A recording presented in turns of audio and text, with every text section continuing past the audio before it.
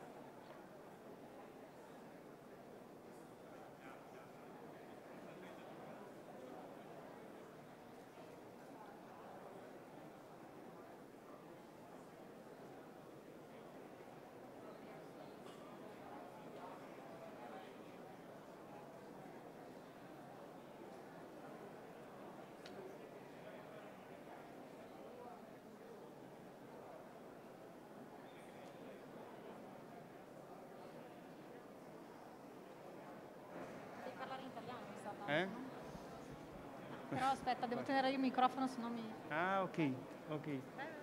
Faccio un richiamo. Che ore sono? Preghiamo tutti gli ospiti di accomodarsi, per piacere. Siamo un po' in ritardo, grazie. Anche i giornalisti, per piacere, un po' di comprensione. Siamo stati comprensivi.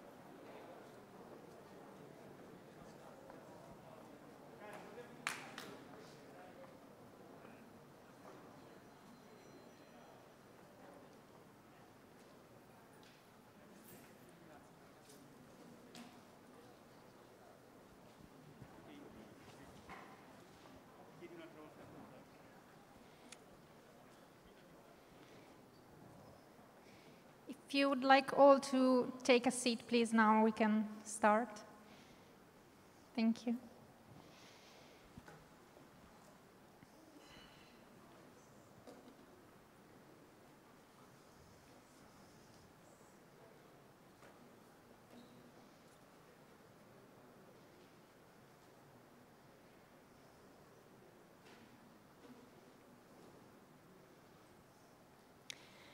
Ladies and gentlemen, signore e signori, good afternoon and welcome to the opening ceremony of ESOF2020 Trieste.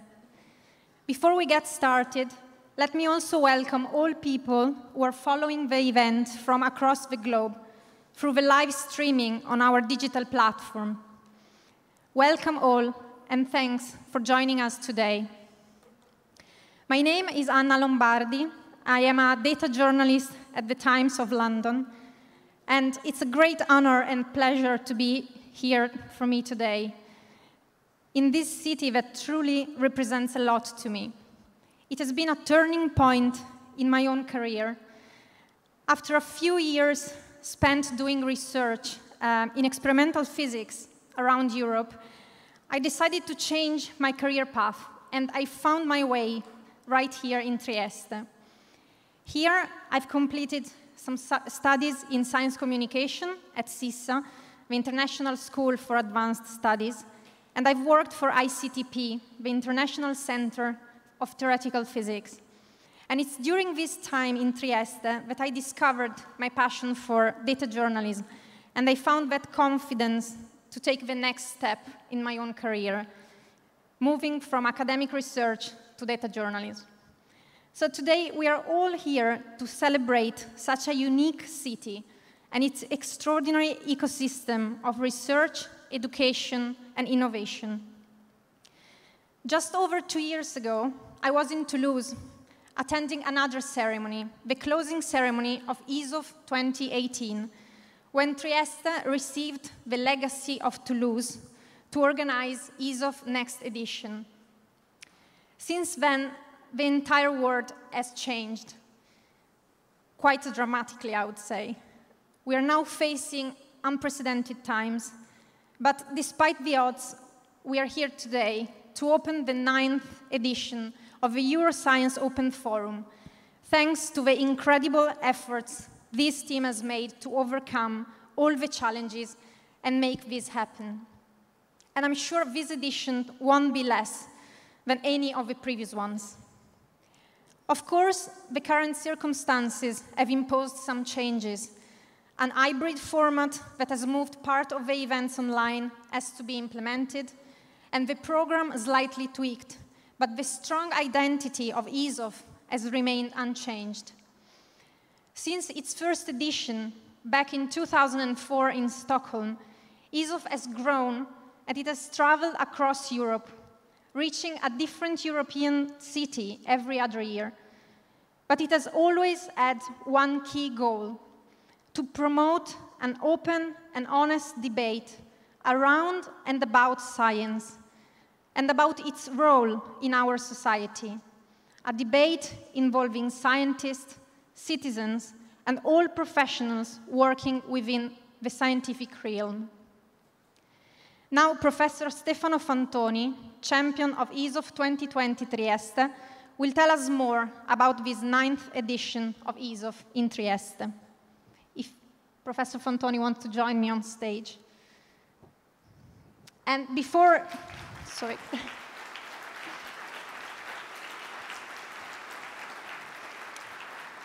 his speech, a short video that will give you a taste of what ESOF2020 Trieste will be all about.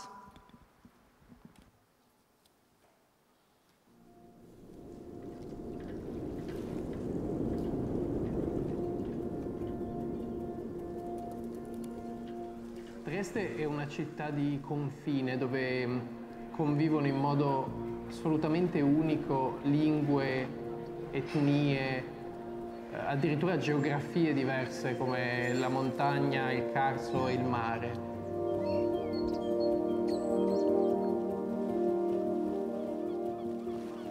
La geografia, il paesaggio, la morfologia dell'area di Trieste sono quasi da considerare un miracolo.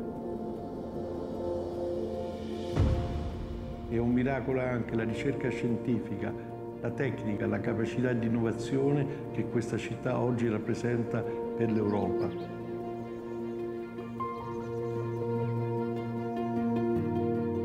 Il sistema triestino è al tempo stesso un'espressione dell'universalità degli ideali scientifici e un esempio specifico, italiano ed europeo, di come pensare, promuovere e organizzare la scienza a livello internazionale.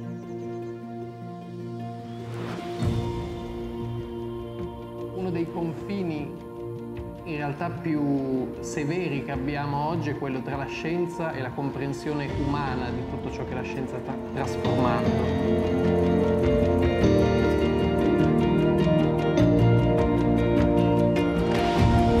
Trieste questa volta può diventare anche il luogo di convivenza di questi due modi di vedere la realtà.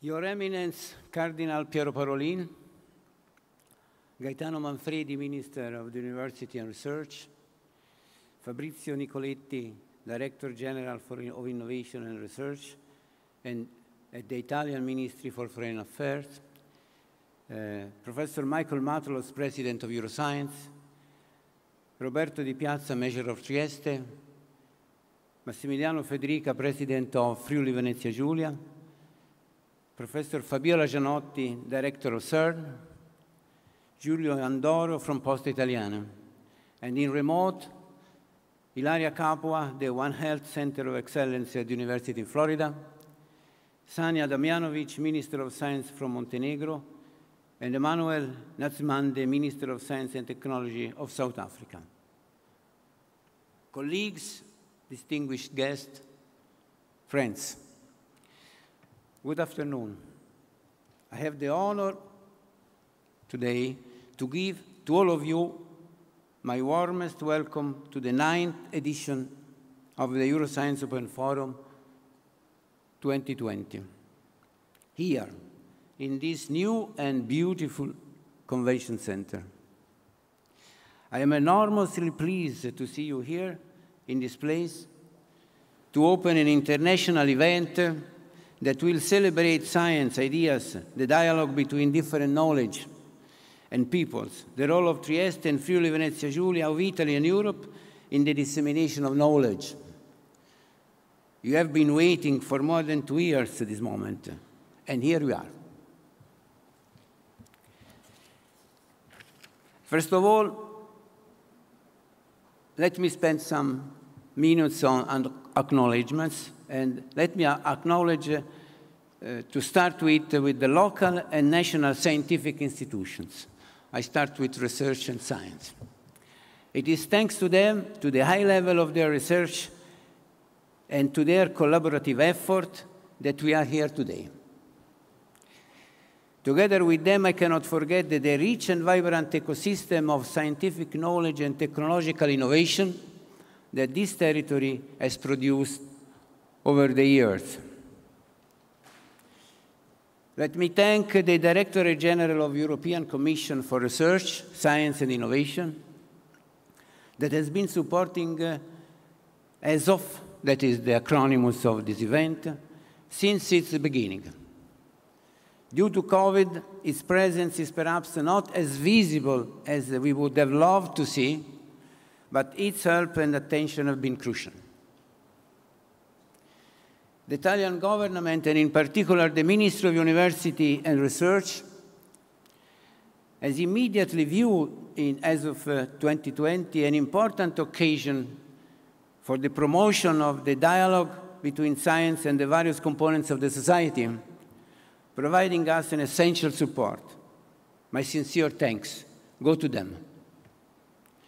I'm also particularly grateful to local and regional institutions, to the Mayor of Trieste, Roberto Dipiazza, to the President of the Autonomous Region of Friuli, Venezia, Giulia, Massimiliano, Fedriga, for their fundamental role. Beyond the economic support, the municipality and the region have spent themselves with passion through an always constructive confrontation, even in difficult times, for a common goal, to enhance the excellence of the knowledge system of this territory at an international level. I repeat, to enhance the excellence of the knowledge system of this territory to international level. I would like to acknowledge all the sponsors who contributed to the organization of this event, in particular our key and gold partners, Fincantieri, Escegasi, Generali, Hilli, Trieste Trasporti, and I would like to give a warmest thankful to media partner Rai Radio Television Italy.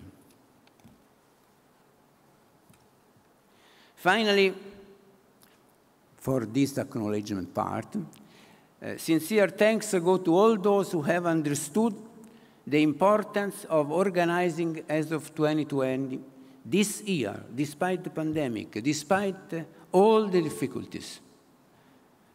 A strong acknowledgement has to be reserved to all the members of the wonderful Trieste ESOF teams. They have been heroic in facing up with the many difficulties arisen, and more important, to solve them. Let me remember here one important member of this team, Pierpaolo Ferrante, who unfortunately is no longer with us, and we miss him very much.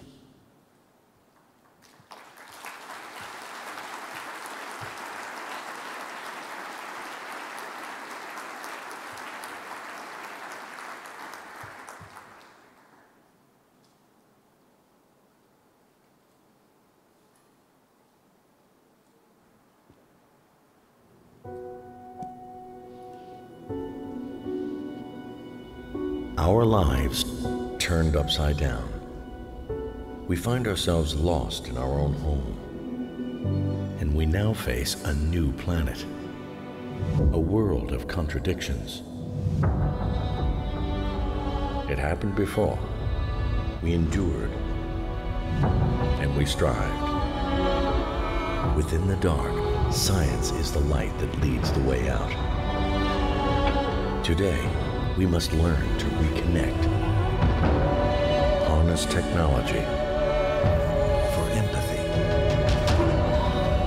More than ever, it's time to start over. Against all odds, the debate must go on.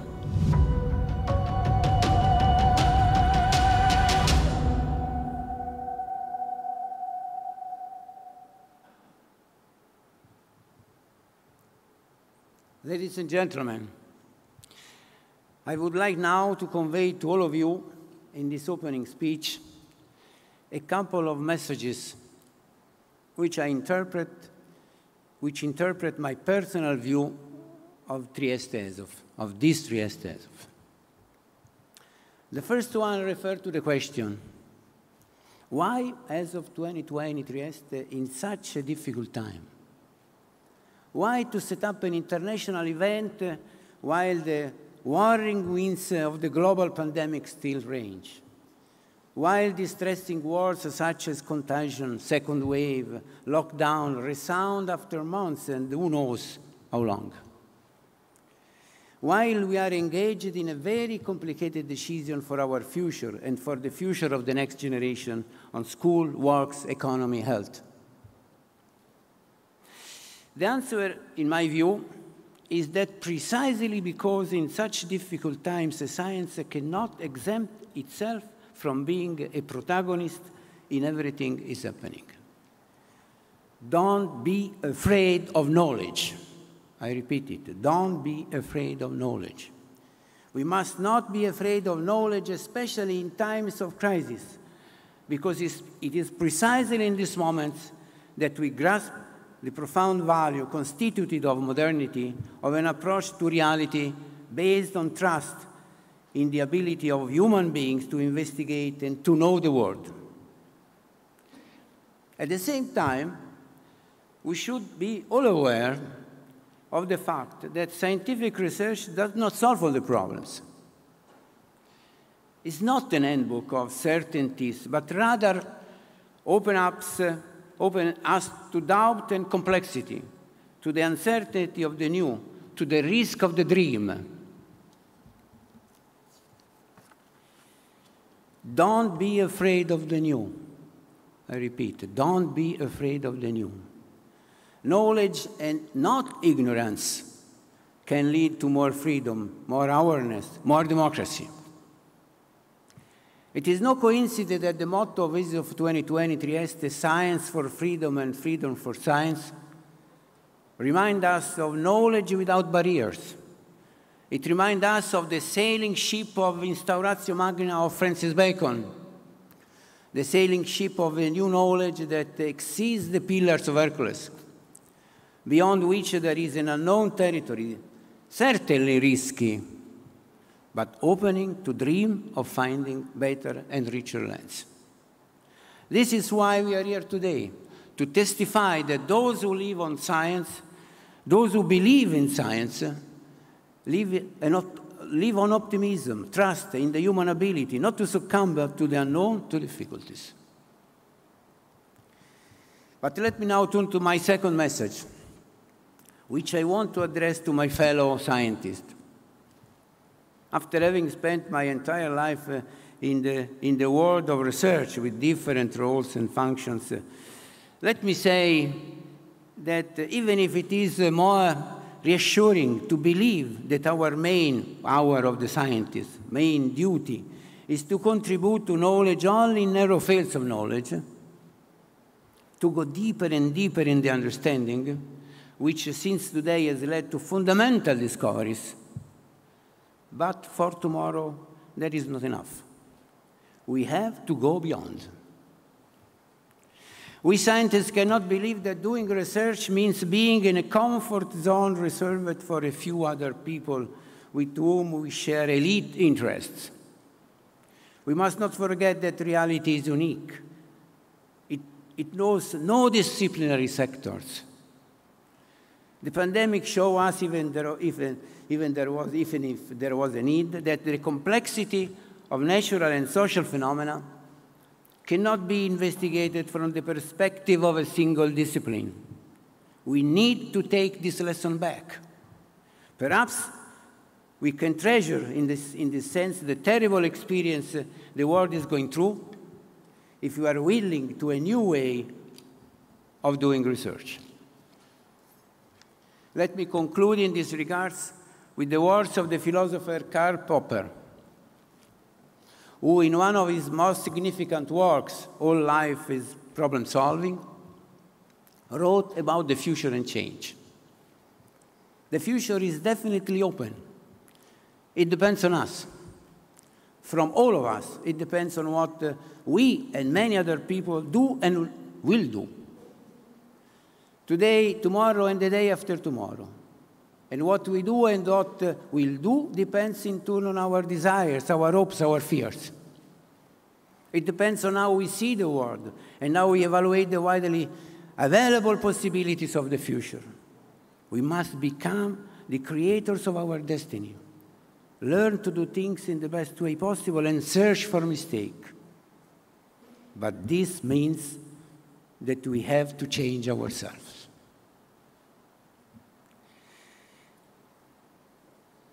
And with that, I thank you for your attention, and I hope you will understand the effort we made to organize ESOF2020 in this situation.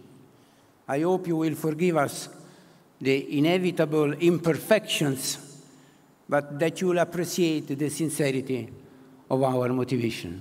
Thank you.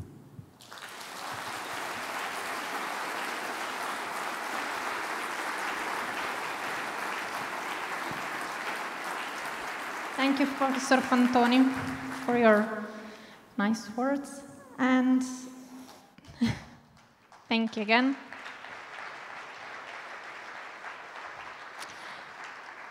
And now let me introduce you Michael Matlosz, President of Euroscience, the non-profit association founded in 1997 and representing European scientists in all areas of knowledge, working in universities, research centers, public institutions, and business sectors.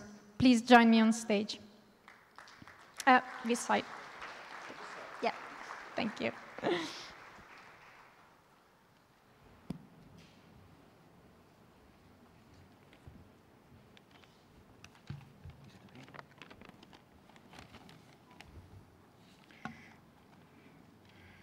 Buongiorno a tutti. Ladies and gentlemen, ESOF participants, both physically and remotely out there on the airwaves, distinguished guests, partners, welcome to you all. It is my extreme pleasure to be here and to welcome you on behalf of Euroscience and all of its members here to ESOF2020 in Trieste. Euroscience, the European Association for the Advancement of Science and Technology, is here to work with everyone, both those within the scientific community and those within our society who do not necessarily work directly in the scientific community, but who wish to interact, dialogue, and discuss with scientists and what science is doing. We're in a very, very special time, and we might want to ask ourselves a question. Is it possible for a physical conference which was planned for several thousand participants to be held in July 2020 to be transformed in less than 5 months into a hybrid physical remote event held in September, respecting scrupulously all of the indications of the health authorities regarding the restrictions resulting from a previously unknown viral disease that appeared only early this year? Is it possible to imagine that we could transform our event from a physical event for several thousand people, in which the planning was already advanced almost to its final stages in January, into the current event that we're having today? Is that possible? And the answer is yes, but it's only possible because it's ESOF and because it's Trieste. I have often said, and I saw in Professor Fantoni's remarks something similar, that, you know, being optimistic is a choice. And it's the right choice. It's always the right choice. Because being optimistic allows you to go forward, to take on challenges. And that is what we have done. ESOF is the open forum. It's the open forum for exchange, discussion, and debate on science, science practice, and science's role in society. It was unthinkable for us, for Stefano, for me, that the opportunity for those exchanges, discussions, and debates precisely during this crucial period in our history when the interaction between science and society is so important should not take place. For us, that was unthinkable. It was never a question of canceling this event because it's too important. It's too important, particularly in the current context. Now, of course, you could ask, was it a challenge? And of course it was a challenge. And I think all of those who spent countless hours and days and weeks making it happen, the Trieste organizers, and particularly under the direction of Professor Fantoni, the Euroscience office, the members of the Euroscience Governing Board, the members of Euroscience, the session organizers, all of the committee members, and all of those who have worked behind the scenes to make this happen are heroes. They have done more than we could ever have expected them to do. A tremendous, enormous effort, and I would like to thank each and every one of them. Another question, after all of that effort, is it worth it? Absolutely, absolutely worth it.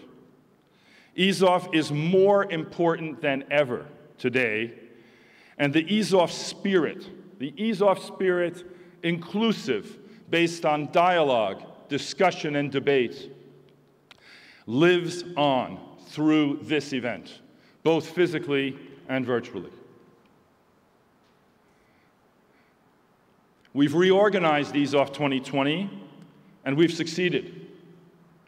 We're proud of what we have accomplished, together with the Trieste organizers and all of the stakeholders, sponsors, contributors, session organizers, and participants. We will take home all of the lessons learned from this experience on all levels for future innovation, for the future of ESOF, and for the future of Euroscience, and the future of science and society. I am extremely happy and extremely proud to participate in this opening of ESOF2020. We always believed it would happen. We did, sincerely. Oh, maybe we had a couple of minutes of doubt, but really we always believed in it. I would like to express again my immense gratitude to all of those working behind the scenes and who have made this possible, and all of you who have decided, either physically or virtually, to attend our ESOF2020 event. Thank you very much to you all. Grazie mille.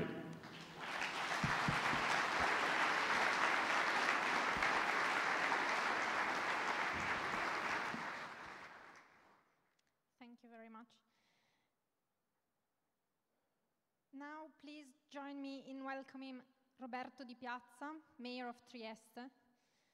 The municipality has strongly supported the event since the very beginning, since its application to become City of Science 2020. And the video that will be shown during the speech, it has been realized and provided by Promoturismo, that we would like here to thank.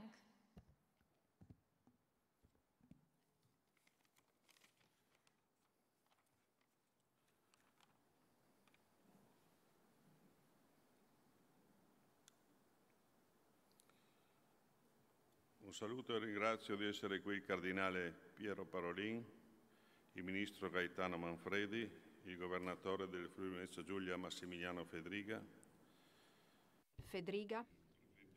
the prefect Valerio Valenti, all authorities and all our guests.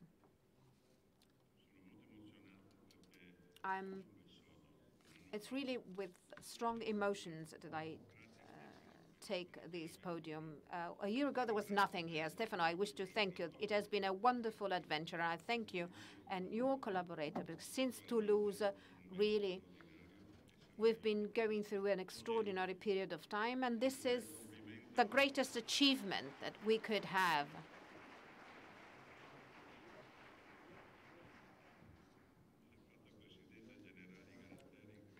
The nicest compliment was paid to me by President Galateri of Generali.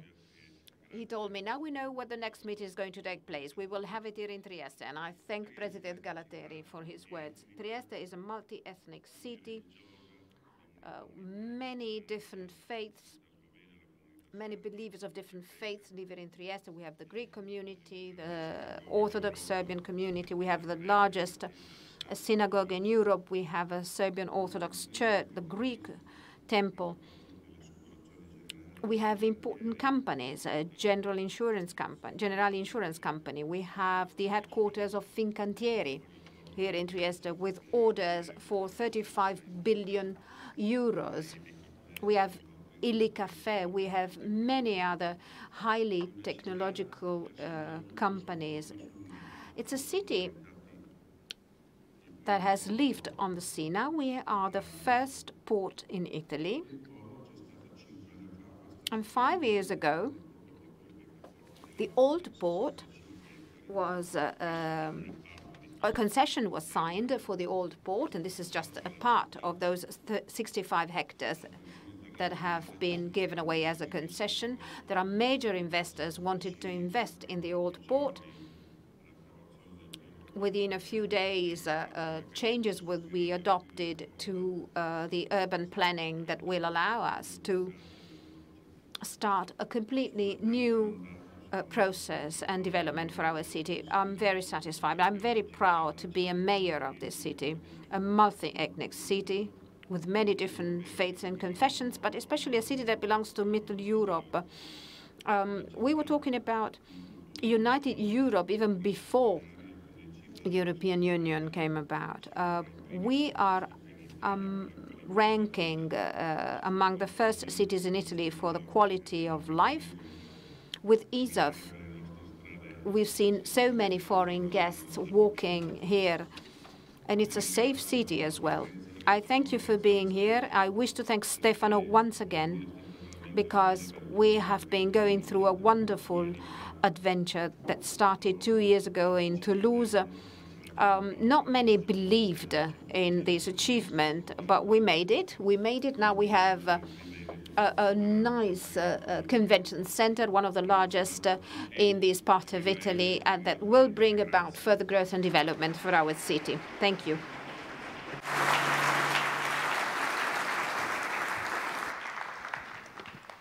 Now I invite the President of Friuli Venezia Giulia region, Mr. Massimiliano Fedriga. Please join me on stage. In this case, a video realized by the Scientific and Innovation System of Friuli Venezia Giulia will be shown, and it will show you how rich and dynamic the research system of this region is. Mi tolgo la mascherina per... I get rid of my face mask. I know we are being very careful with all restrictions, but first of all, I wish to thank Professor Fantoni, who really believed in this enterprise right from the beginning. He believed in this international event in a region which is the only Italian region, according to the European Commission, that is strongly innovative within our country. I wish to thank the Minister, who's here with us today, and the Secretary of the Vatican, also attending this event. And I think that his attendance is of great relevance for us all, for the message that ESOF and this edition of ESOF wants to launch in particular. In other words, freedom related to science. I was taught, and I apologize, Your Eminence, but I was taught that there's no freedom without knowledge and truth. Otherwise, it is just free arbitrum. If I'm not free to choose and to make a choice, then my choice is going to be meaningless. But I have to say that the process of knowledge cannot do without ethics. Freedom doesn't mean anarchy. Freedom is, first of all, responsibility. And as a politician, with all the limitation that it entails, I believe that this is one of the principles that we have to have very dear, also when we are having a scientific debate. We have trusted in science, even during the pandemic that has unfortunately affected our populations and our territory. ESOF, I think, can be a major opportunity, the opportunity to question ourselves, to question our own limitations, to know what went wrong, because I believe that in that principle of truth, which I highlighted right at the beginning, lies the clarity of our positions. We have to be clear. The major scientific institutions in the world have been missing quite often during the pandemic.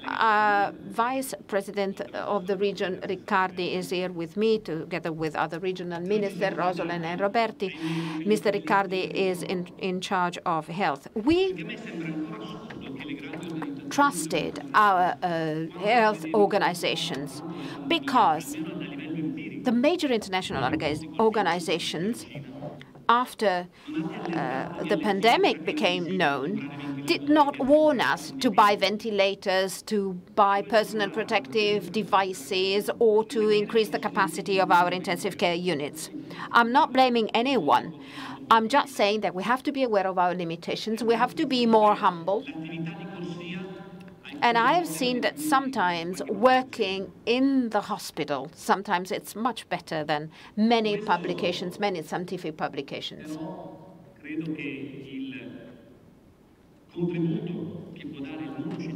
Nevertheless, I believe that the contribution by science is crucial. And it is crucial because, and I'm very worried as a politician, because I hear that there are many saying things that have nothing to do with science or safety. And this is why I believe that we have to believe in science. As a governor, I believe that it is unacceptable to have demonstrations saying that face masks are useless, the pandemic is a fake. As politicians, we have to be responsible, and I think that as a region, we really made difficult choices right at the beginning of the pandemic. And on the other hand, we have to rely on experts, because personally, I wouldn't be able to make any assessment going over and above my responsibility. I have to leave experts do what they are good at. And I'm saying that being the governor of a region where we have many scientific organizations, and I believe that the development of our region is in their hands. A few days ago, when this convention center was officially open, I had the opportunity to say that Trieste and Friuli, Venezia, Giulia are very rich in terms of research and scientific development, especially in terms of basic research. Basic research has to be enhanced, but we have also to further promote applied research. Basic research has been abandoned and relinquished by some countries, and I think this is a mistake. Still, I believe that we have to bank on applied research, which can be an engine for employment and growth and development. And this is why today, as a governor of this region, today we're not just simply officially opening an event, a debate that's going to last for a few days. I hope that here together Today, we are opening a completely new path where Friuli, Venezia, Giulia, and Trieste can be the main actor at international level, able to attract people and researchers from abroad. And the region will take up this role. The training capabilities of this territory are enormous, and I think that they can be a point of reference for the whole of Europe and the whole world. I wish you all fruitful result. Thank you.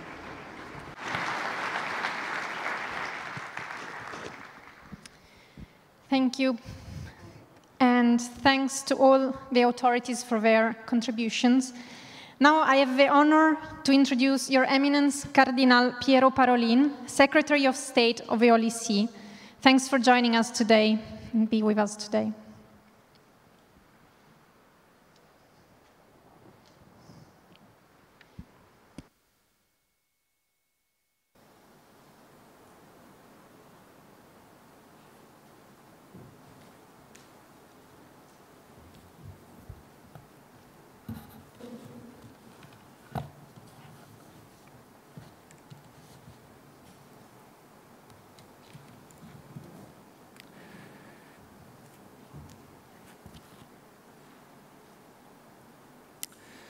Excellencies, ladies and gentlemen, dear friends,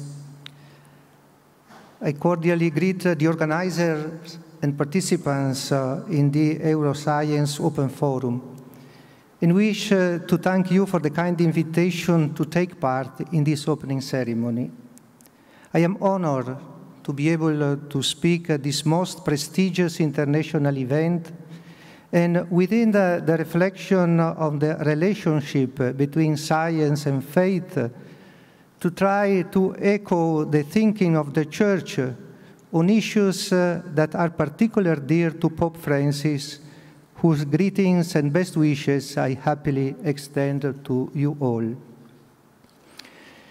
In dialogue with the sciences, we are very attentive to scientists and researchers, especially when they speak in defense of the dignity of the human person, of global justice, and of care for our common home. These three things are essential for envisioning and achieving a future of peaceful coexistence among people. The dialogue is fundamental because, in the first place, if we take stock at the overall global situation at present, it appears that humanity is going through a period that, in the course of the next few years, will require it to address a number of challenges that may well affect the very identity and the future of life. There is a second element that makes the dialogue between science and faith an important issue, namely our duty and desire to pass on to future generations all that is precious in what we have hitherto come to understand and experience. Finally, there is a third element that makes the dialogue between science and faith a critical matter, namely being aware of living in what in many ways is a period of crisis in the understanding of the human person and in the dignity associated with it. Let us try to take a deeper look at these three themes in order to see the shape that such a dialogue may take. First of all, humanity's relationship to the environment. If we look at the 2019 report of the United Nations Intergovernmental Science Policy Platform on Biodiversity and Ecosystem Services, compiled over 3 years by 145 experts from 50 countries, with a contribution from another 3,010 authors, we find certain incontrovertible data. Since 1900, the average number of autochthonous species in the majority of the world's habitats has diminished by at least 20%. More than 40% of the amphibian species, almost 33% of the coral that forms the coral reef, and more than a third of all marine mammals are threatened with destruction. Although the picture is less clear, 10% of insect species seem to be at risk of extinction. At last, 680 species of vertebrates became extinct between the 16th century. In 2016, as well as more than 9% of all domestic species of mammals used for food and agriculture. It is noteworthy that, based on the systematic review of approximately 15,000 scientific and governmental sources, the report draws for the very first time on this scale from local and indigenous knowledge, and deals in particular with issues concerning the indigenous population and local communities. The study reminds each of us of an evident truth. Today's generations are responsible for bequeathing to future generations a planet that is not irreversibly damaged by human activity. Sadly, one sees an ever-growing number of voices from politicians, scientists, and men and women of different religious confessions stressing that humanity has produced a global impact that can no longer be undone. Well-being, longer life expectancy, and higher quality of life that we have achieved for some, still relatively few inhabitants of our world, are indeed impressive. These benefits, however, are still not available for everyone. Today, we are more and more aware, too, of the cost being paid by our planet, a cost unequally divided between the different countries of the world. This profound global impact should challenge us all. If we want to survive, and if we want life on this planet to survive, then we still have to learn to assume responsibility for our common home on the global level. At the same time, science by itself is not enough to resolve this problem. The study of biological system and ecosystem has enabled us to understand life and the world as a complex system. Concepts borrowed from biology have also raised new questions for philosophy. Complexity and emergence have left the technical scientific sphere to become influential categories in philosophical and theological reflection, to say nothing of other disciplines. In considering the so-called ecological problem, two possible approaches are opposed.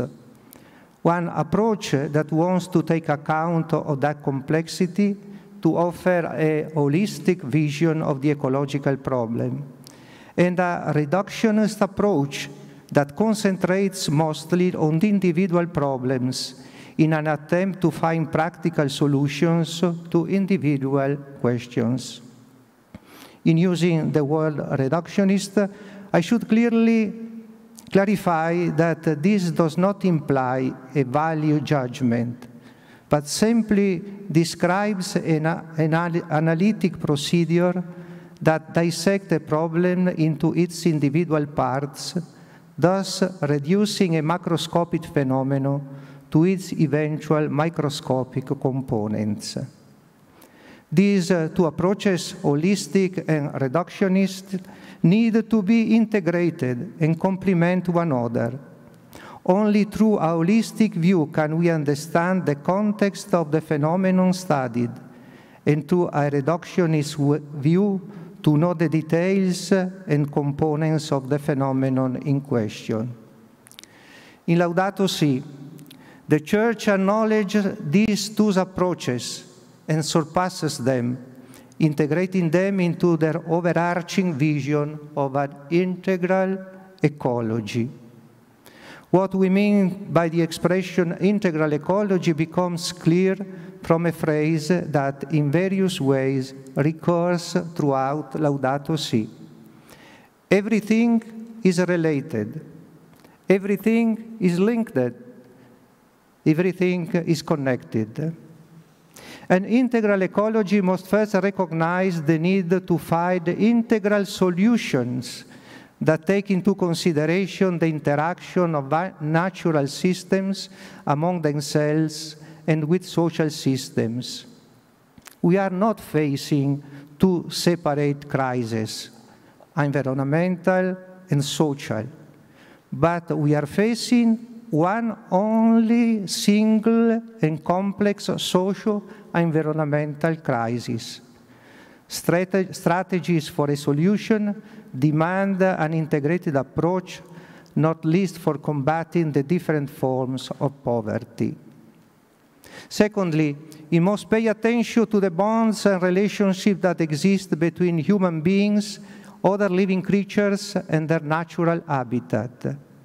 If everything is related, then the health of a society institutions has consequences for the environment and the quality of human life.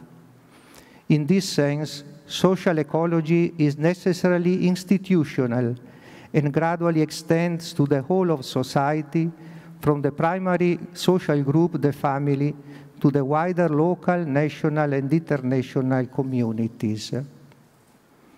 One particularly interesting and significant protest for our dialogue is the acknowledgement that the interdisciplinary approach proposed by Laudato Si should not be limited to the exact sciences. It should also include, for example, religion, which cannot be relegated to the sphere of the irrational, and all those forms of wisdom that humanity has developed over the course of history. It seems commendable that, at least in part, this sapiential dimension has already been acknowledged by the involvement of indigenous culture in the UN report cited above. Finally, an integral ecology demands that our research take into account not only the rational understanding of reality, characteristics in particular of Western thoughts, but that it should also embrace the desires and longings of the human heart. It needs to have an authentically spiritual dimension. The challenge of humanity's relationship to the environment, therefore, offers a privileged forum in which science and faith can find themselves allies, working together for the good of the human person. It demands an integrated body of knowledge that can move the mind and heart of human beings and concretely change their lifestyles. The second point I would like to speak of is humanity relationship with technology, with environment, the first part, the second with technology. If we look at technological innovation, we are struck by the fact that some technologies are advancing not in a linear fashion, but on an exponential curve. According to some social scientists, this means that the next 20 years may present technological changes so profound as to make almost irrelevant everything that has come before. Evaluating these kinds of changes is notoriously difficult. Science and technology, in developing new and unprecedented abilities, has left to the wider community decisions about the right thing to do and how to do it. Yet, many of our contemporaries do not seem able to adapt to the rapidity and scope of change. In these advances, science and technology are providing us with immense know-how. The question that we must face together is this: given everything that we are technically able to do, What is it ethically right to do? All this merits consideration as we are building an unprecedented global community, digitally interconnected. The scientific and technological revolution that brought us the computer and information technology was indeed impressive. Not even science is immune from the transformation that the digital world is bringing to our lives and our social relationship. More generally, however, we can speak of one unprecedented and global challenge. The use of computers and information technology and artificial intelligence in particular has made us aware of a linguistic challenge arising on the borderline between persons and machines. In the interplay between persons and machines, projections and exchanges, hitherto unforeseen, are emerging, and in perception of many, machines are becoming more human even as human beings are becoming more like machines. The Church is deeply concerned about the effect of this exponential digitalization of communication and of society on young people. According to some authors, this effect could even bring about a genuine anthropological transformation, the advent of digital natives. The effects of the media diet to which all of us are exposed also change the trust that our contemporaries place in the news they receive. Traditional sources of authority appear no longer to be considered automatically valid. We are also witnessing the spread of new beliefs and opinions unsupported by objective scientific data. It strikes me that this was particularly apparent during the COVID-19 pandemic. Much harm was caused by incorrect scientific information. The pandemic seems to have created what may be the most difficult period in decades for scientific communication. Any professional who speaks about this pandemic should spend a lot of time thinking about how word and data matter and then act accordingly. Again, the issue is no longer just scientific facts and objectivity, but to use a biblical expression, the heart of man. The Church, as an expert in humanity, wants to accompany, together with sound science, the men and women of this generation in every authentic effort to seek truth. And finally, humanity relationship with itself. In conclusion, I would like to share with you a question that I believe to be crucial. How can the human family acquire the collective and individual wisdom to accept this responsibility and exercise the technological and scientific power presently at their disposal? There is no doubt that we are living at a time of great anxiety. The objective data of science alone are not sufficient. First, this sense of anxiety must be removed from the collective subconscious where it dwells. That is to say, we must identify the causes that entrap us in this contradicted and anxious view. The loss of hope and of interest in the immediate and more distant future stems from a loss of our sense of what it is to be human. Only if we become aware that we have lost this perspective, we will be able to come up with an answer. And second, we need to return to being a community. When man is reduced to a mere individual and all his relationships are replaced by technologies, this atomized existence becomes isolated and lonely. But the meaning of man, his ability to go beyond the merely material level, becomes evident and takes shape only in interpersonal relationship. Only by returning to a world of real and non-virtual relationship will we be able to recover those horizons of meaning that can give rise to a shared desire to build for the future? The ultimate and fundamental question then is that what might make us say that technological progress is something good? What might allow us to look to the future we hope, that is, with a desire for life and time that can accompany us toward the future?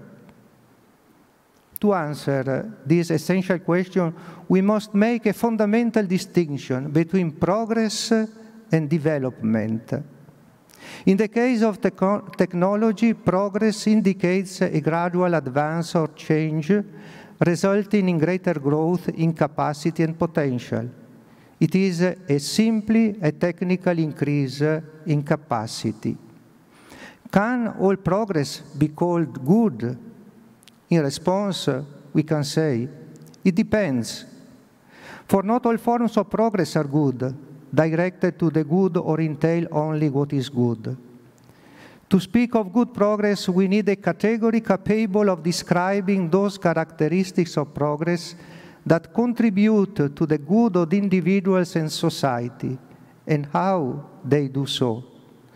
Here, we can use the category of integral human development, an essential concept for the dialogue between faith and science, where, as Pope Benedict XVI recalls in the encyclical letter Caritas in Veritate, charity in truth is the principal driving force behind the authentic development of every person and of all humanity. Love, caritas, is an extraordinary force which leads people to opt for courageous and generous engagement in the field of justice and peace. It is a force that has its origins in God, eternal love, and absolute truth. Each person finds his good by adherence to God's plan for him in order to realize it fully. In this plan, he finds his truth, and through adherence to his truths, he becomes free.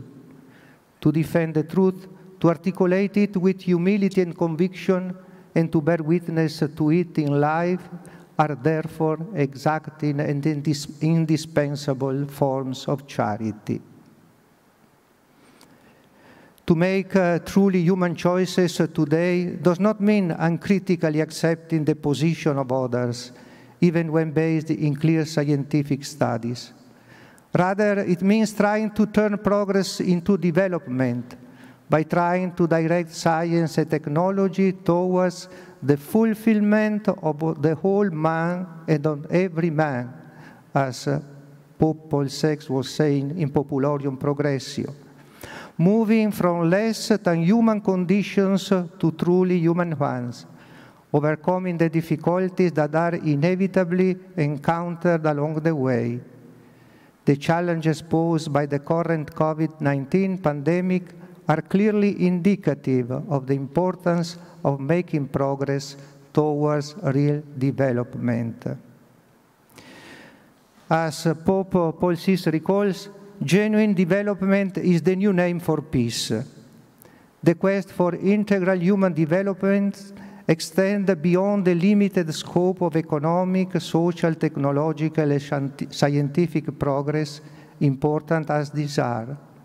It requires an authentic and untiring search for that which is truly constructive of the common good of humanity, which is the indispensable source and a continued companion of a real, lasting, and sustainable peace among peoples and for future generations. I hope that this forum as well might make a real contribution in this sense, and I thank you very much for your attention.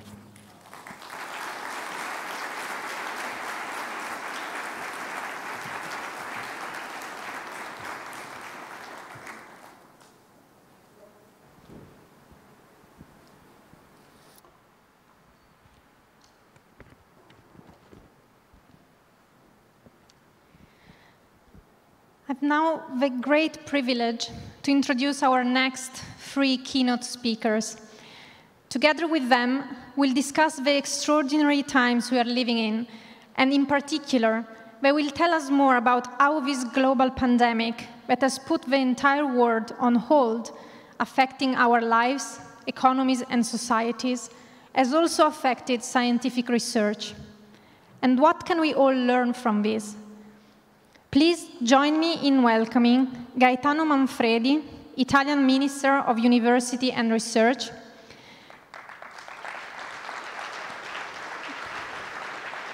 Thank you. Fabiola Gianotti, Director General at CERN.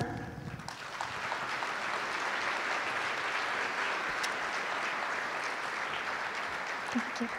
And Ilaria Capua, a professor at the University of Florida, who is connected with us remotely today and will give a speech shortly. Good afternoon and welcome.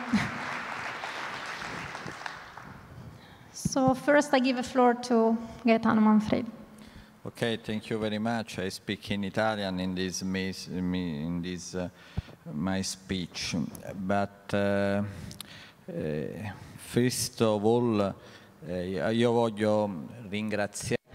I would like to thank the organizers in Trieste. It is, I'm particularly glad and happy to be here in Trieste on such an important occasion. I would like to thank the local institutions, the president of the region, the mayor of Trieste who supported this initiative.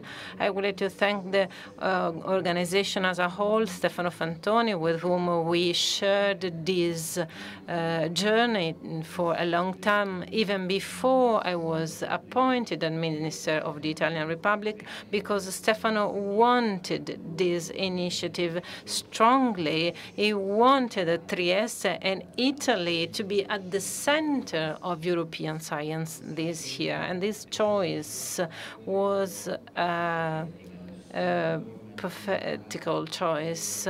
I think that no one of us would expect such a pandemic to come about. This pandemic is certainly a time of great effort, great suffering.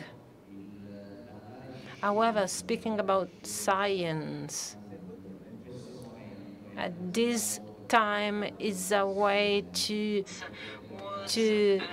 think about a future that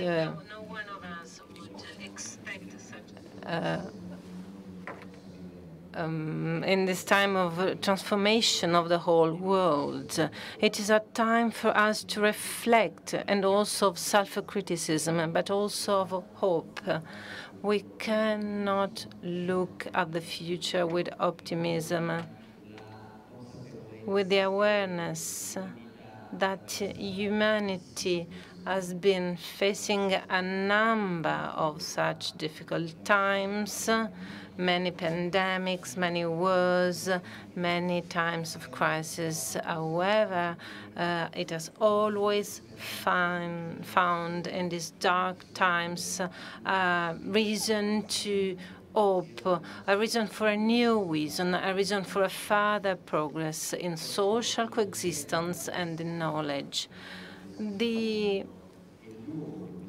topic of this meeting and the place of this meeting let us reflect upon two things, I believe, fundamentals. The idea of science as a driver for a common growth. I think this is a time when we need to ponder that from the point of view of citizens, science has often been looked at as something stranger, something far away, something that belonged to an elite of researchers, of scientists that made progresses in knowledge, but could actually not perceive the positive outcomes for the everyday life, for the common good. This emergency will be overcome sooner or later. We are still in a very difficult time today, but this pandemic will be tackled with the instruments of knowledge, of medicine. We are getting closer to the possibility of vaccination and better treatments, and this will slowly bring us back to our normal life. However, the world of the future will be different. It will be a world where we'll need to reaffirm strongly the role of scientific research as a central driver for the growth of our community. A large part of our population realized that the building of knowledge is essential in social growth. Today, we need a free and open research, a research that has a strong impact on the common good, on the common well-being. And this process gives researchers new responsibilities. Today,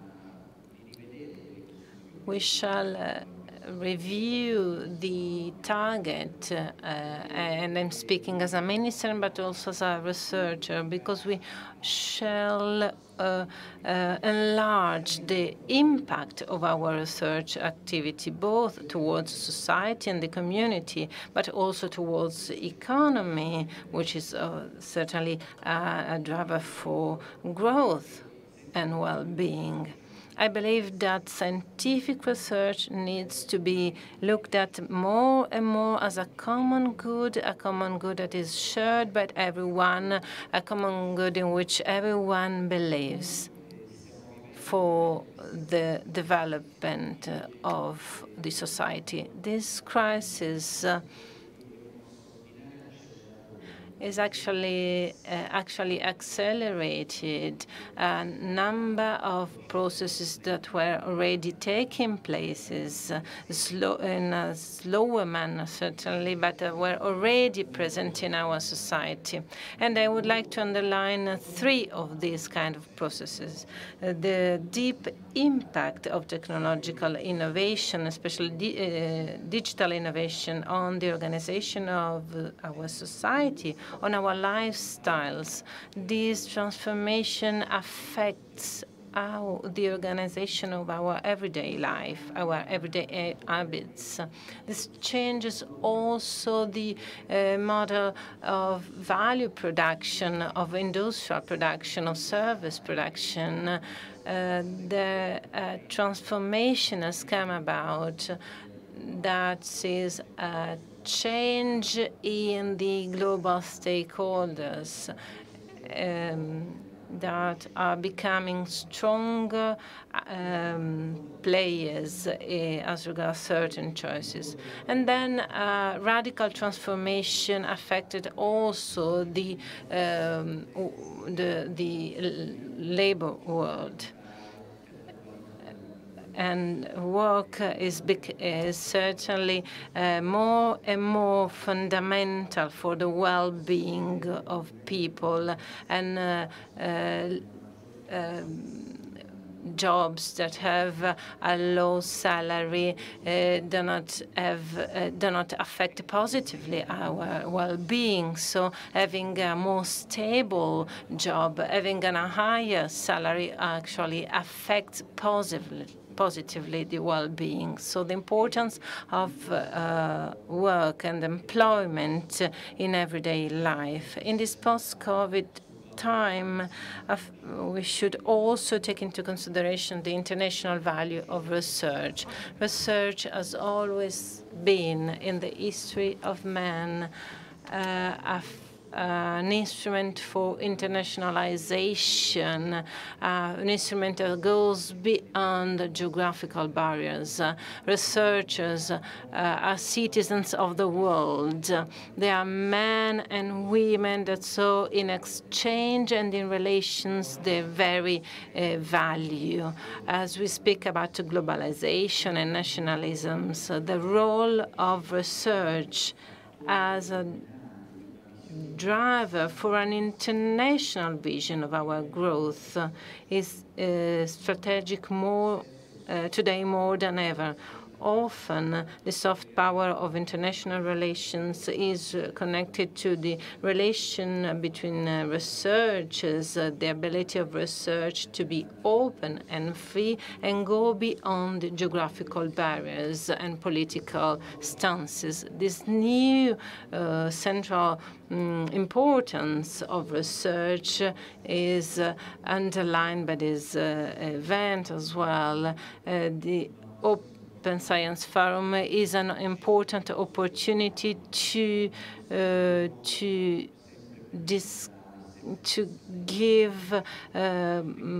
announce the significance of research in our lives. So the need to transform our vision of research involves also the need to involve citizenship in our work. We need to make citizens understand how much the social well-being, the economical well-being is connected to a progress in knowledge. A progress in knowledge enables growth, well-being, democracy, relations. This vision that was also announced by the opening speech of Professor Fantoni, research as a common good, as a common heritage, as a common growth is an important driver for the growth of research after this COVID pandemic. And we need to be prepared as scientific institutions, as individual scientists, as institutions to this mission. We need to put the citizen, the individual at the center of our work without losing sight of the founding value of scientific research according to Galileo's principle.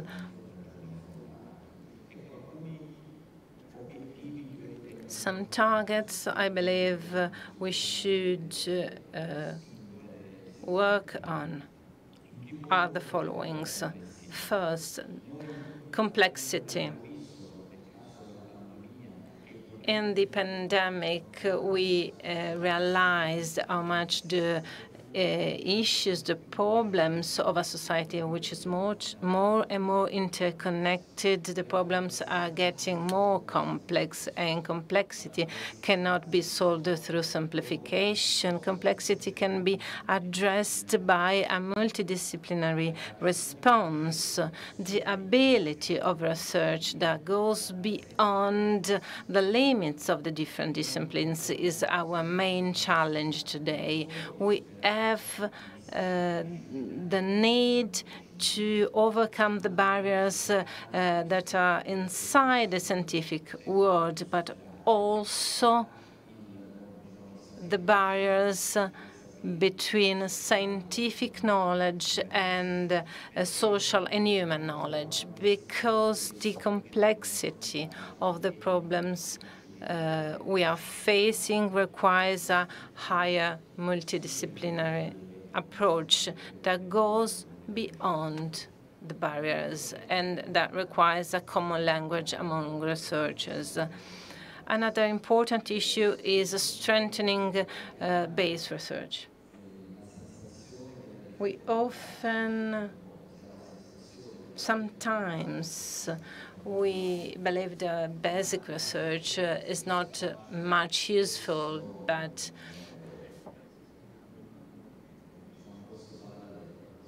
I often make the following example. If we want in a field to be grown beautiful flowers, beautiful plants, that field requires work, requires water.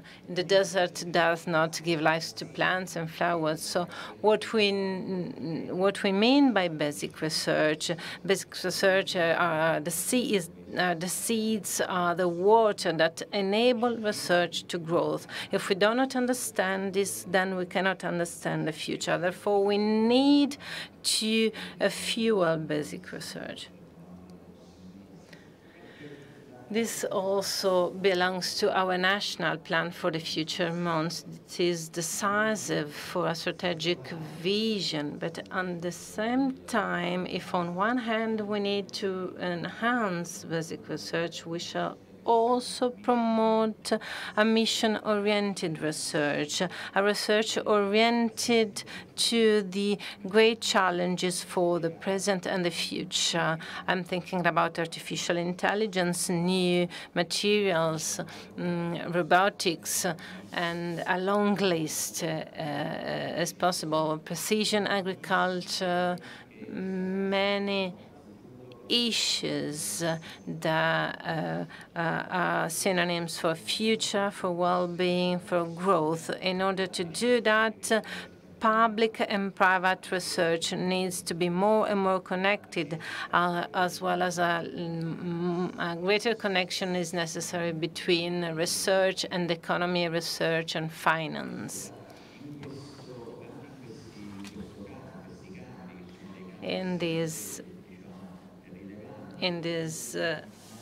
important fields, we need to think about new ways of relations between the public and the private sector in sight of a common goal of a shared and sustainable growth for our planet.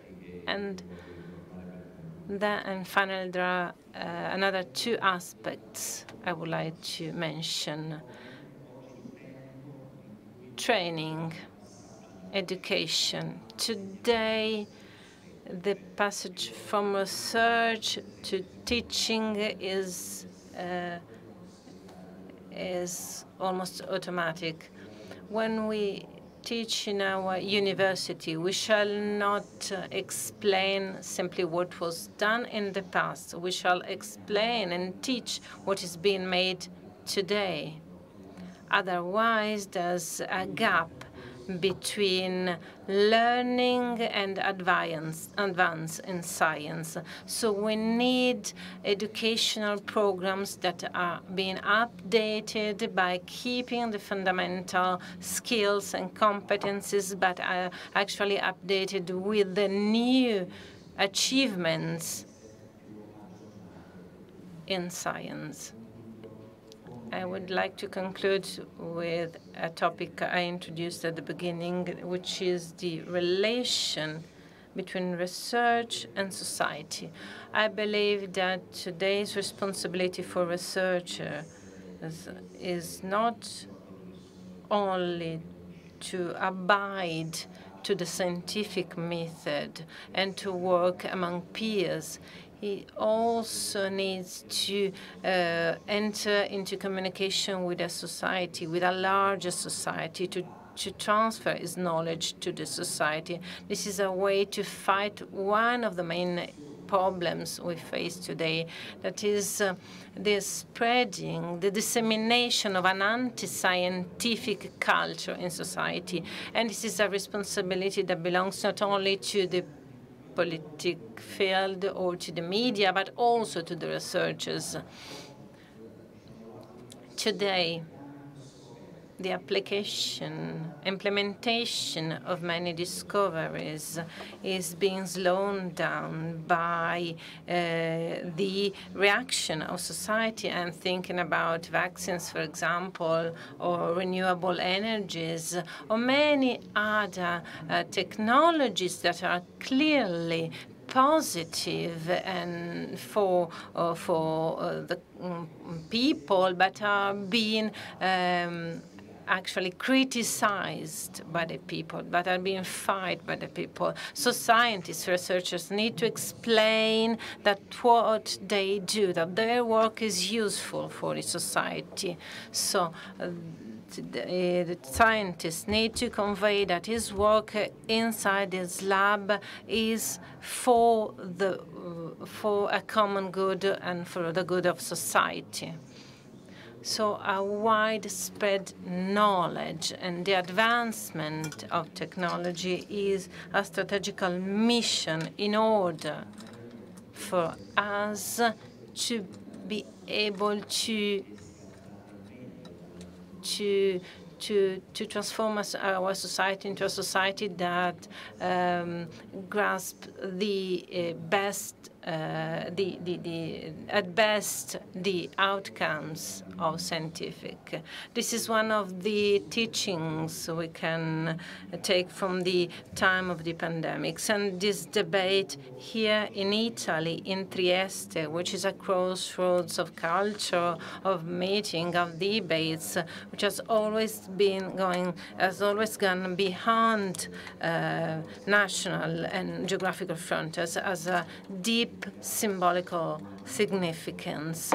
Therefore, I would like to thank again all those who contributed to this important event, and I would like to underline once again the commitment of our government that will be also announced by the Prime Minister that you will be hearing at the closing ceremony of the government. The maximum support of our government to the central role of science as a driver for development for our country and for the whole of Europe. Thank you. Thank you very much. Powerful contribution. And now I leave the floor to Professor Fabiola Gianotti, Director General at CERN. As the Director General of such a big and complex scientific infrastructure as CERN is, what has changed with this recent pandemic? What's your view on that? Thank you very much for the invitation to take part in this very interesting panel. I'm waiting for the slides to be uploaded. Should come on soon. In particular, I would like to thank Professor Fantoni for the invitation. So, looking for the theme of this panel is a new culture of research and science within society, and I thought that I would like to share with you some thoughts about scientific research, and in particular fundamental research, not just as a source of knowledge, but as a system of values, and the importance of these values for today's society in dealing with the current pandemic, but also for our future recovery and to address any other global challenge that humanity will have to face. And in order to introduce the concept that I would like to share with you, let me take a concrete example as an illustration. Of course, the example that I'm going to take for a few minutes is the place where I work. So CERN, the largest laboratory for particle physics in the world.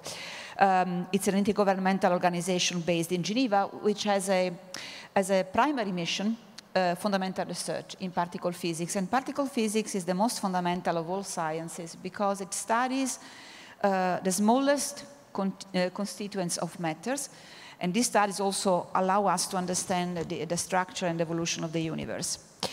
At the same time, our scientific goals are so ambitious that they require very complex and state-of-the-art instruments to be tackled, to be addressed, and therefore the development of advanced technologies in many fields, from superconducting magnets to big data, from electronics to cryogenics and vacuum, etc. Another important pillar of our mission is training of tomorrow's scientists and also education of the general public and high school students or kids. And last but not least, CERN is a concrete example of collaboration across borders because it brings together some 18,000 scientists. More than 110 nationalities are represented. So I would like to remind you that CERN was founded in 1954. This was in the aftermath of World War II. So it was after a crisis, showing that crisis is a big opportunity to start with something new. And it was funded with two goals by visionary scientists and politicians. I remember for Italy, Edoardo Amaldi. First of all, to rebuild scientific research and scientific excellence in Europe after the war, where many scientists have left the continent. And so this reflects the awareness that also the economic growth is also based on excellent scientific research.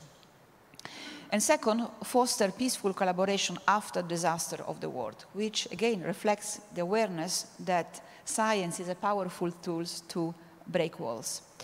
And if you look at the CERN Convention, which is a very short but visionary document, you will find the following ingredients.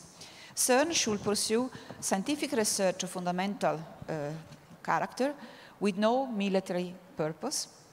All the results and any information should be available to everybody and disseminated. This is what we call today open science. At that time, it was not called open science, but it was open science ante litteram.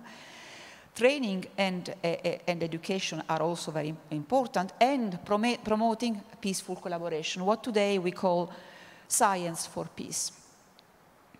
So today, CERN has 23 member states, but we also have some 50 international cooperation agreements, most of them with developing countries. And so for those countries actually engaging in fundamental research with an organization like CERN is part of their efforts toward development, towards building capacity, and towards having a knowledge-based economical system. Our budget is around 1.2 billion Swiss francs and is shared by the member states. And I would like to emphasize that the budget's stability over decades is a crucial tool that has allowed us to accomplish extremely challenging projects that no single country could carry out alone. And actually, thanks to CERN, we have been able to bring back leadership in fundamental physics back to Europe. So thanks to CERN and the European institutes working at CERN. We run today the Large Hadron Collider, which, as you know, is the most powerful accelerator. It's a 27-kilometer ring filled with technology where we circulate two beams of protons and we collide them in 4 big experiments. Operation started in 2010, and then just 2 years later, we reported the discovery of a new and very special particle, the Higgs boson. Since we are hosted by Italy, let me stress that Italy, through INFN, the Istituto Nazionale di Fisica Nucleare, the university and industry have contributed in a very important way to the accelerator, the experiments, and the computing infrastructure. And also there are groups from the University of Trieste involved at CERN, work at CERN. Now, this unprecedented project could not and will not have been possible without the collaboration of brains coming from across the planet. So here you can see the map of the physicists involved in CERN activities. You can see that most of them come from member state countries in dark blue, but also many of them from countries that are on the front line of technology and are not member states, like the US, like Japan, China, and Russia. But also many of them come from countries, you can see Madagascar, Oman, Bangladesh, which are not really on the front line of technologies. These are developing countries. And for these countries working at CERN, and for us, our mission with them is to build capacity and help reduce the gap with the developed states and nations. And you can also see that there are countries that are not the best friends of each other, and their scientists, yet they work together at CERN, animated by the same goals.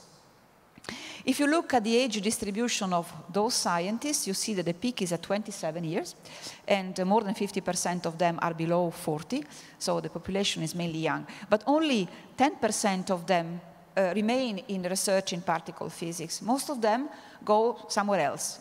Those who leave go, half of them to other public organizations and half of them to industry, the private sector, so finance, computing, engineering, etc. So our goal and the goal of fundamental research is also to prepare them for any walks of life and for many different professional activities.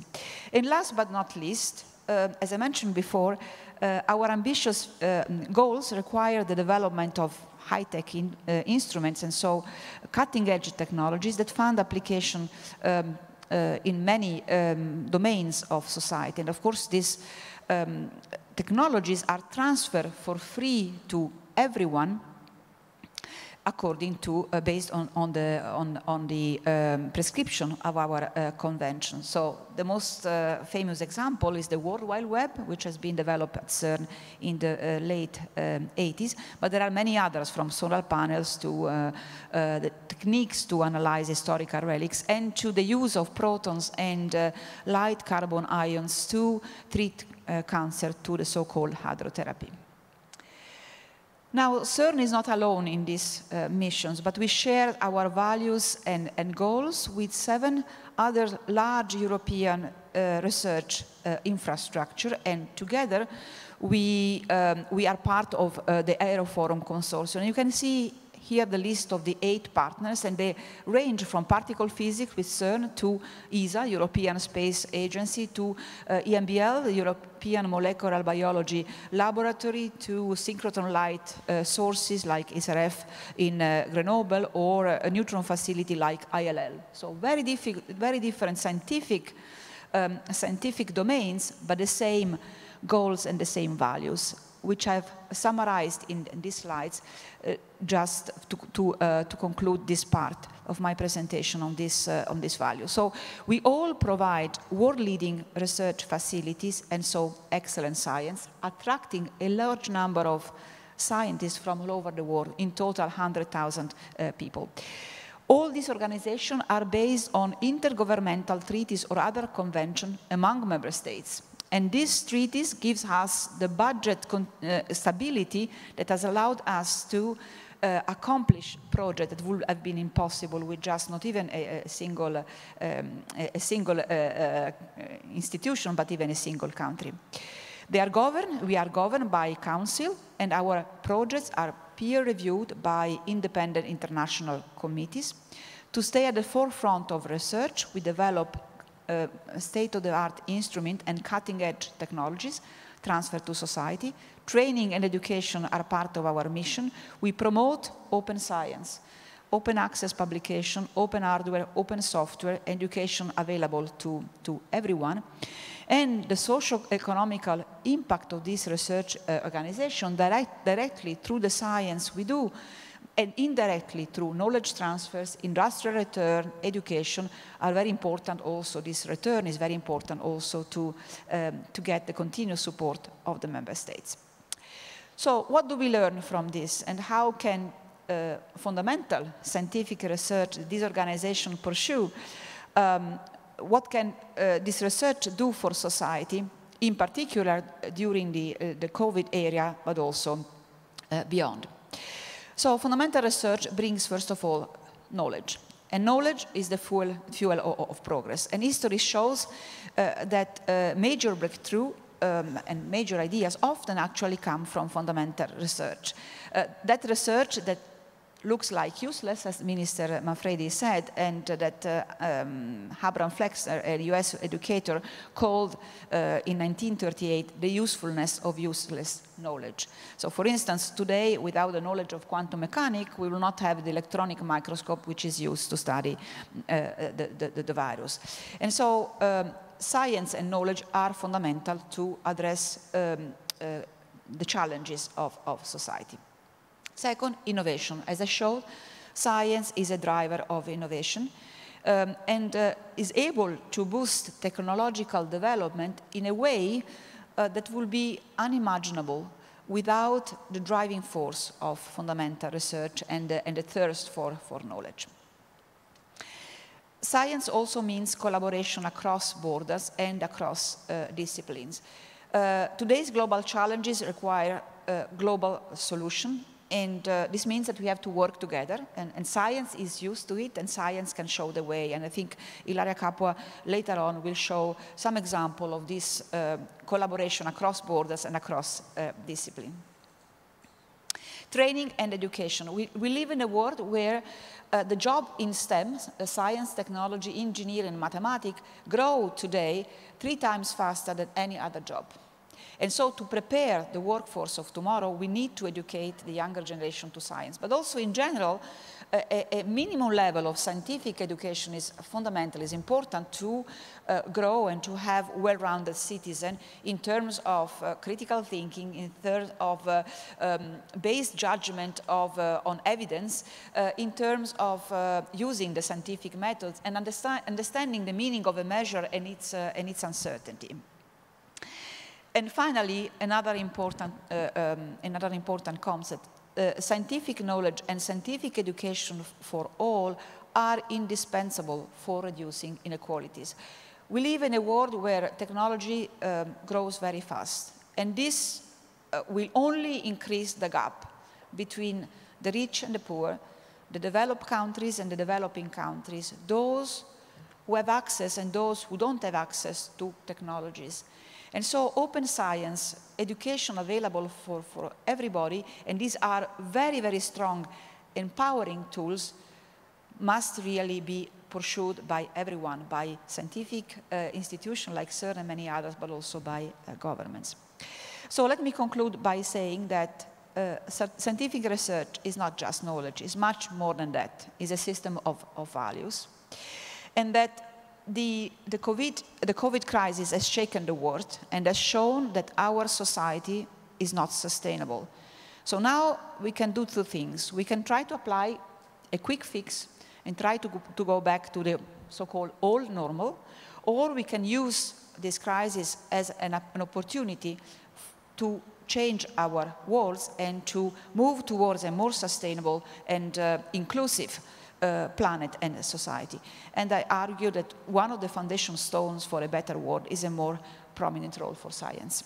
Thank you. Thank you very much.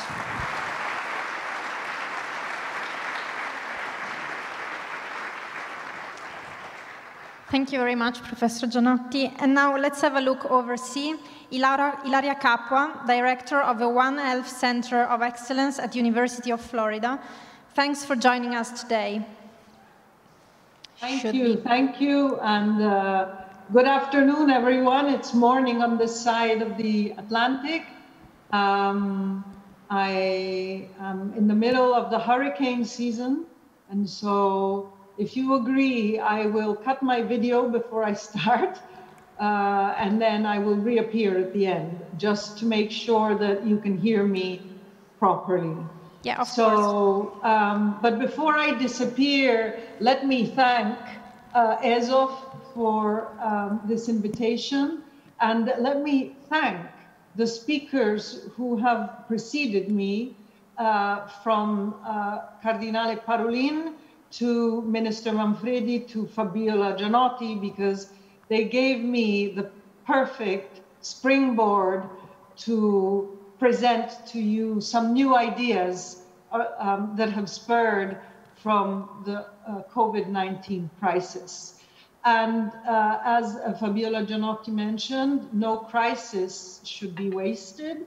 And although this is a crisis which has hit Italy, Europe, and I would say is hitting the United States and other parts of the world very hard, it can actually be the beginning of a more sustainable way of organizing our lives, given that as Homo sapiens, we have been equipped with, let's say, gray material inside our heads, and we should use it to think. And I think that this is a really great opportunity we have now. So if you agree, I have now disappeared, and I hope you can see my presentation in full screen. So I will try and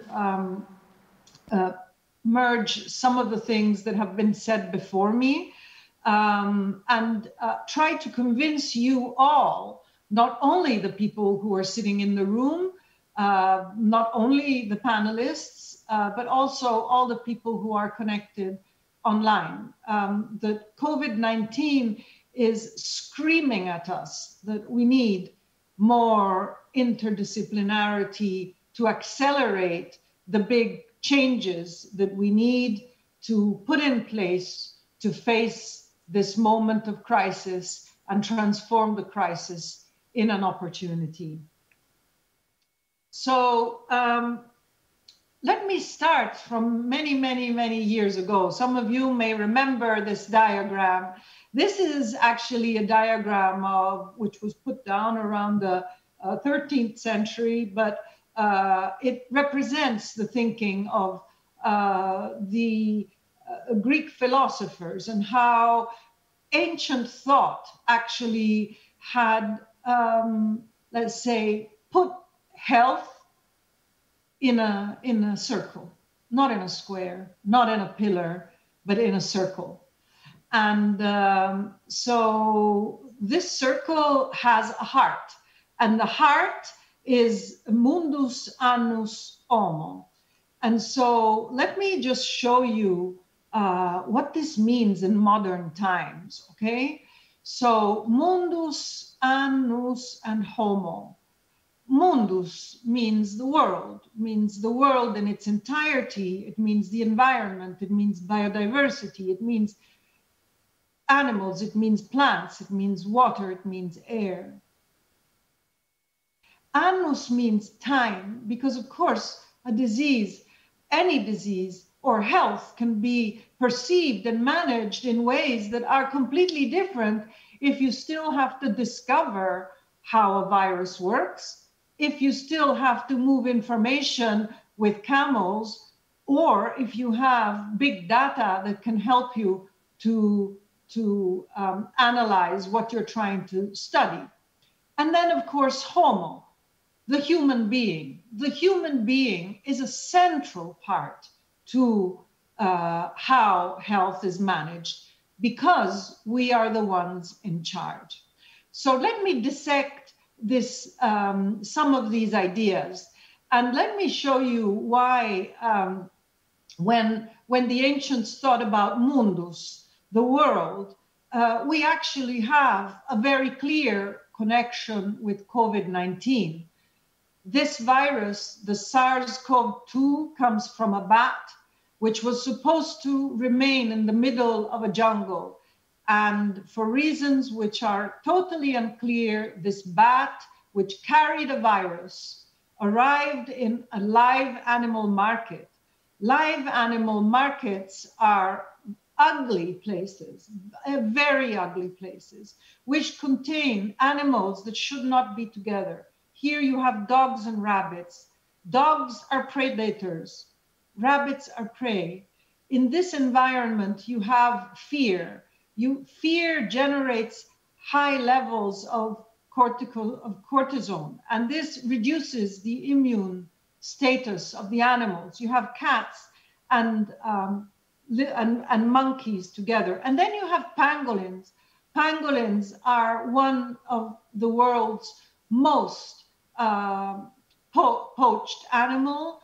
They are on the verge of being extinct because they are captured for their scales. Their scales are part of the traditional Chinese medicine, and they are butchered all the time. And the virus of the bat that got into this live bird market combined most likely with a virus coming from a pangolin.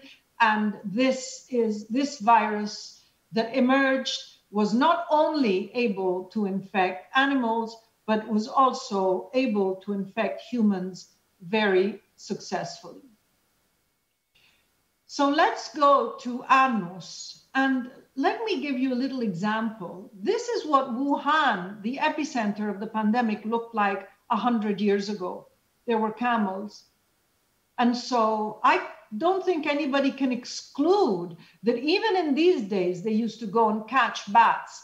And even in these days, they used to sell the bats at a market. But certainly they did not have the power of spreading the disease that we have now. On the left, you see a map of the world with the airline connections.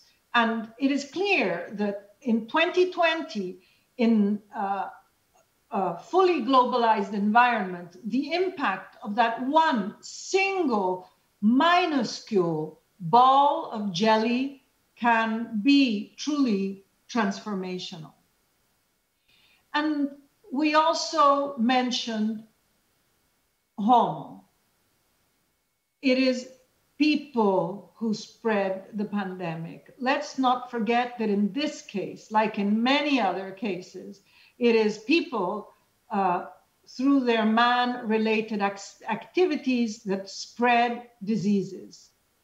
And so apart from being the main actors of disease spread, they are also, men are also, human beings are also the ones who have the power to resolve these complex issues, as Minister Manfredi mentioned. And so I would like to take you through some thinking on why this is such a complicated issue. Minister Manfredi mentioned the addressing complex issues, because COVID-19 is a stress test for many, many systems. And the first one, which we must mention and which we must not ignore, is of course a stress test for the economy. So the way the economy is organized, and this is a graph that relates mainly to the United States, the economy cannot absorb a hit of this power. This graph shows the number of unemployment benefit requests that occurred in the United States over 50 years. But COVID-19 is also a disease of fragile cities. It is a disease that has devastated some of our beautiful cities, European cities that have a gigantic cultural heritage. Milan has never been so empty, and Milan needs to get back to where it was. But it's not only Milan. There are other cities that have shown their fragility: New York, London, Paris, Madrid. So we need to look at COVID-19 as a stress test for certain cities. And we need to understand why. Because when I get challenged with questions like, but why is what happened in the north of Italy, particularly in the Lombardy region, not the same to what happened to other cities? I say, because it is, the disease is spread by people, and it is spread through cities that are organized systems. And cities also have to absorb the healthcare burden. And so once again, we enter the complexity of addressing these issues from a scientific perspective. But it is now also a disease of gatherings and of social life. No one wants to change their social behavior. No one wants to remain segregated from the elderly or the fragile. And also people are entitled and rightfully should protest. But these protests actually are creating the beginning of a negative spiral in which the protests create tension, and the tension fuels more protests, and this brings to more people and more people getting together and not wearing a mask and not distancing in an appropriate way. We also have to question if this is a disease of movement. My generation of scientists has moved very, very much, has traveled all over the world, has been and has made their career through experiences and exchange in other laboratories. And now we have to think and we have to reflect on whether massive travel makes sense from many points of view, including the environmental viewpoint of view, which is extremely important, which Cardinale Parolin mentioned and which I will return to at the end of this talk. In fact, here it is. COVID-19 is a disease that influences pollution. We have shown that the lockdown applied in many parts of the world has reduced some of the emissions, and certainly nature is back, and nature is here, just in case anybody hadn't really noticed. But we are living an experiment, and this experiment is that we have had to stop the world basically for 6 months, and we are also able to document that experiment and see the short-term, medium-time, and long-term ramifications of this experiment.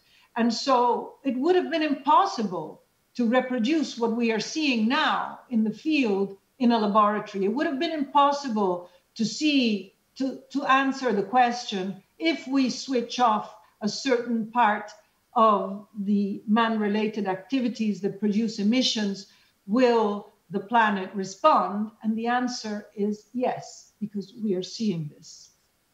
Another one of the issues that we need to look at under different lenses is actually the pink lens of why sex is such an important driver in COVID-19, because all over the world we see that women are less at risk of developing the severe form. I just need to say that COVID-19 is a truly epochal event. We have heard all sorts of positions that have been taken. I like to cite The Economist because it has some very, very good covers and meaningful covers. And I think these two summarize a little bit what we are talking about here.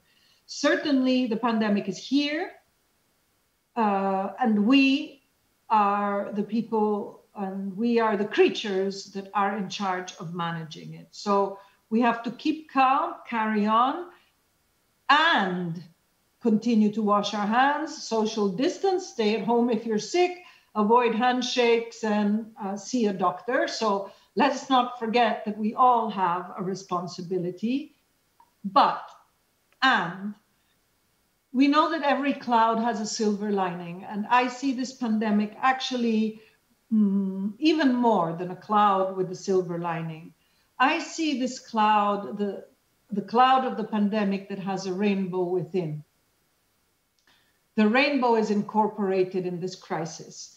And the rainbow that I see is that we have had to stop the world for a certain period of time. We have had to stop things that were unstoppable. We have had to change many, many things of our life. And we now have to start again. And we can start again advancing health as a system and advancing health under the guidelines of the Sustainable Development Goals. And to advance health as a system, we cannot only concentrate on advancing the health of humans.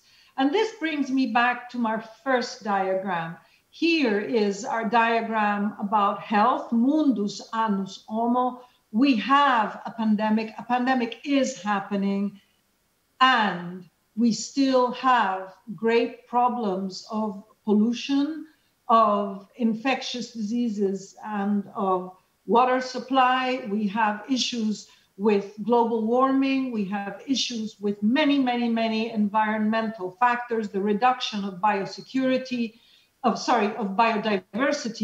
And it is time that we actually use big data, and we use big data science, and we find convergencies around all these issues that are not going to go away. They are here. They are here. We know that we have a gigantic climate issue. We know that we have polluted the seas and that the seas are full of plastic. We know that some parts of our earth, of our Mother Earth, is full of toxic residues. And we have to look to the future to try at least and prepare an infrastructure so that the next generation will be able to have all the information it needs to move this change of, from an unsustainable situation that the planet is undergoing to a more sustainable condition. And at the University of Florida, we have launched together with some partner institutions. Fabiola Gianotti mentioned our collaboration earlier. We have a collaboration with several organizations, including the C-Cities, which is the conference of the big cities of the world. And we are looking at a series of interdisciplinary issues, like how do you govern, and this is a totally open effort, how do you govern an open effort of this size? We have studies on gender differences, on mobility and mental health, on climate change and pollution, on many, many, many aspects. And I don't want to make it longer than what it is, but we really see COVID opportunity as a great opportunity for science, for the useful knowledge which has been generated by organizations like CERN, to be used in an interdisciplinary manner to find and to seek together those global solutions that we need. I would like to also come back to the words of Professor Manfredi. Research needs to become a common good. We need to foster interdisciplinarity, collaboration, and openness. And of course, the key to the future of open science is citizen science, which was mentioned before.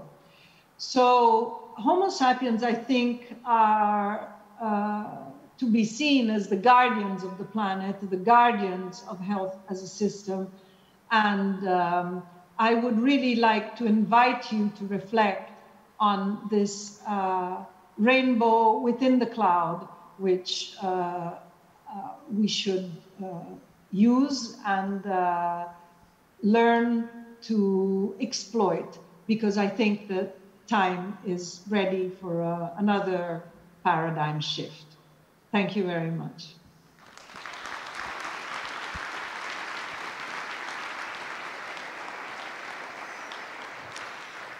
Thank you very much, Ilaria Capua, and with this beautiful image of a rainbow and a message of hope, I would like to thank you again, our speakers today, Gaetano Manfredi, Professor Fabiola Gianotti, Ilaria Capua from University of Florida. Thank you very much for joining us today.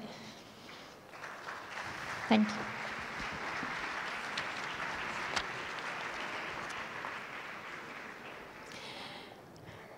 And now I invite another 3 guests to join me to discuss international policies of scientific research in different parts of the world.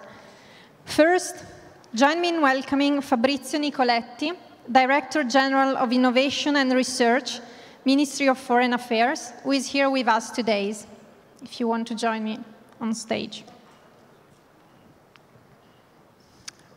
Please take a seat. Thank you very much for being here today.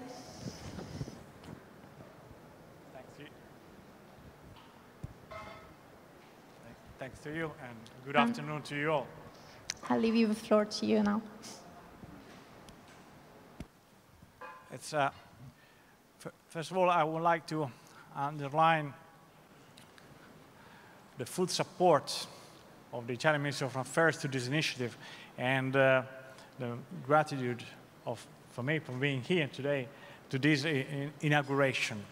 Obviously, when we were asked as the Ministry of Foreign Affairs to support the initiative, we accepted immediately, as we, with the Friuli, Venezia, Giulia region and with Trieste, of course, we have a great collaboration, and because, of course, we want to support the research system of this region and of the Italian system at all, speaking at large.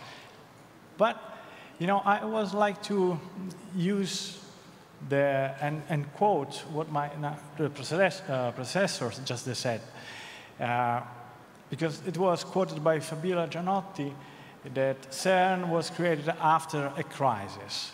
And so came to my mind the fact that a Nobel Prize, Literature Nobel Prize, Winston Churchill said that from this part of the world, on the Adriatic coast, on the eastern part of the coast, that that part of the world always created more history, more historical facts that they can digest. And so it came to my mind also the fact that we have a long tradition here in Trieste with historical facts, obviously, which are very strong,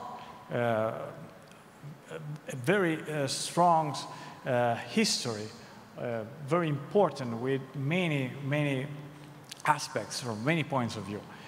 Therefore, we can say proudly that Trieste now is, after so many years, has become back a vital place, a vital city, a vibrant city, which is showing how the city itself and the regions have digested all the history which was through this part of the world, and it is creating a huge sort of bridge between the Italian culture, the culture that we are from the other side of the borders, and it is definitely an example for friendship, peace.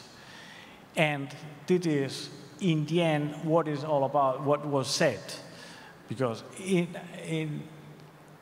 if you think deeply, science is helping human beings, helping lives to live in better conditions. We have just said now there's the pandemic, and we all know the damages which created the sorrow which brought to the whole world, and definitely for us here today is a great occasion where brains from all over the world, they can be together and think from the various points of view how to tackle this point. Ministry of Foreign Affairs is, in this aspect, is not only for supporting this initiative, but of course this is a mainstream in which we are involved, and we collaborate with all the institutions, not only the Italian institutions, international institutions, because this is a common path that we are following together. Ilaria Capua just closed her section quoting the SDGs, obviously. SDGs for us, for the whole world, and obviously for Italian Republic, it's definitely a key point that we want to hit, and for which next year we will host in Italy the Youth COP 26, the pre-COP 26, and then, as you know, Italy will have the presidency of the G20, and many subjects, many aspects of what was said and quoted earlier on are exactly in the topics that they will be discussed on those occasions. So again, this is sort of fil rouge which can link, and it will link,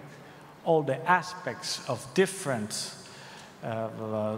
visions and different culture and different approach, that in the end they should all end up with a process for definitely, hopefully also, but definitely a better world and better conditions of living. I take this opportunity to share the information that in this point, because we believe that science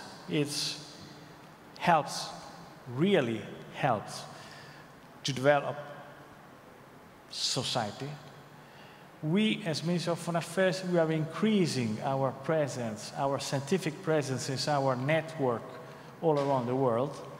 And this is an occasion for me to pass this information on this, today on this inauguration, which means that it's a sort of invitation to the scientific institutions, to scientific centers, to professors, to researchers, to knock to our doors, to use our facilities, which are there to help the international collaboration for science. So this is what is the key message that we wanted as Ministry of Foreign Affairs to pass on this occasion. And I really conclude wishing the best of success to this initiative. And thank you very much for inviting me. Thank you very much to the organization, because I know that it was very tough and very challenging to be able to organize such an important event under these circumstances. So this is one more credit to Trieste municipality, to the Friuli Venezia Giulia region, and obviously to the organizations itself. First of all, Professor Stefano Fantoni. Grazie mille.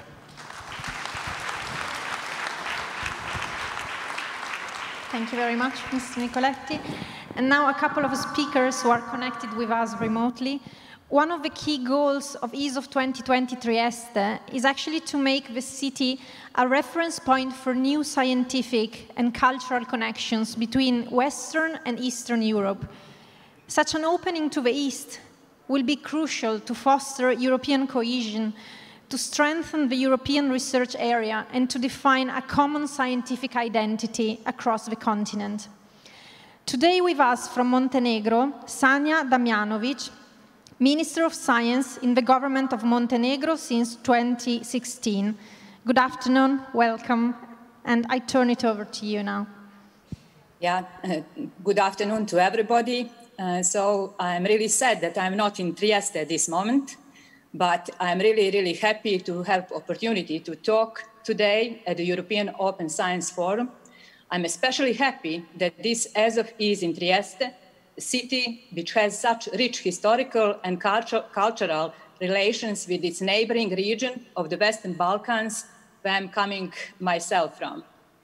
My perspective on the topic of science in society, one of the key topics of this year ESOF will be how I myself see this relationship being constructed in our region. One very significant part of my perspective is due to my long career outside the Balkans, especially at CERN in Geneva, where I have spent the largest part of my scientific life. Probably we should all remember that in the past, our region had strong technological development, which enabled a rapid increase in the standard of living, strong industrialization, educational and cultural achievements. And there are plenty of great examples for that. However, there were several reasons for the breakdown of societies of our region during the 90s, but perhaps for today's conversation, it is interesting to focus on how the change of the social structures caused a significant scientific slowdown, the effects of which we are still feeling, and like, in particular, strong brain drain. Today's re-emergence of the concept of science diplomacy is trying to look at the complexity of this relationship and to provide a much better framework for how science and society can work better for each other, and especially how science can deliver much more efficiently.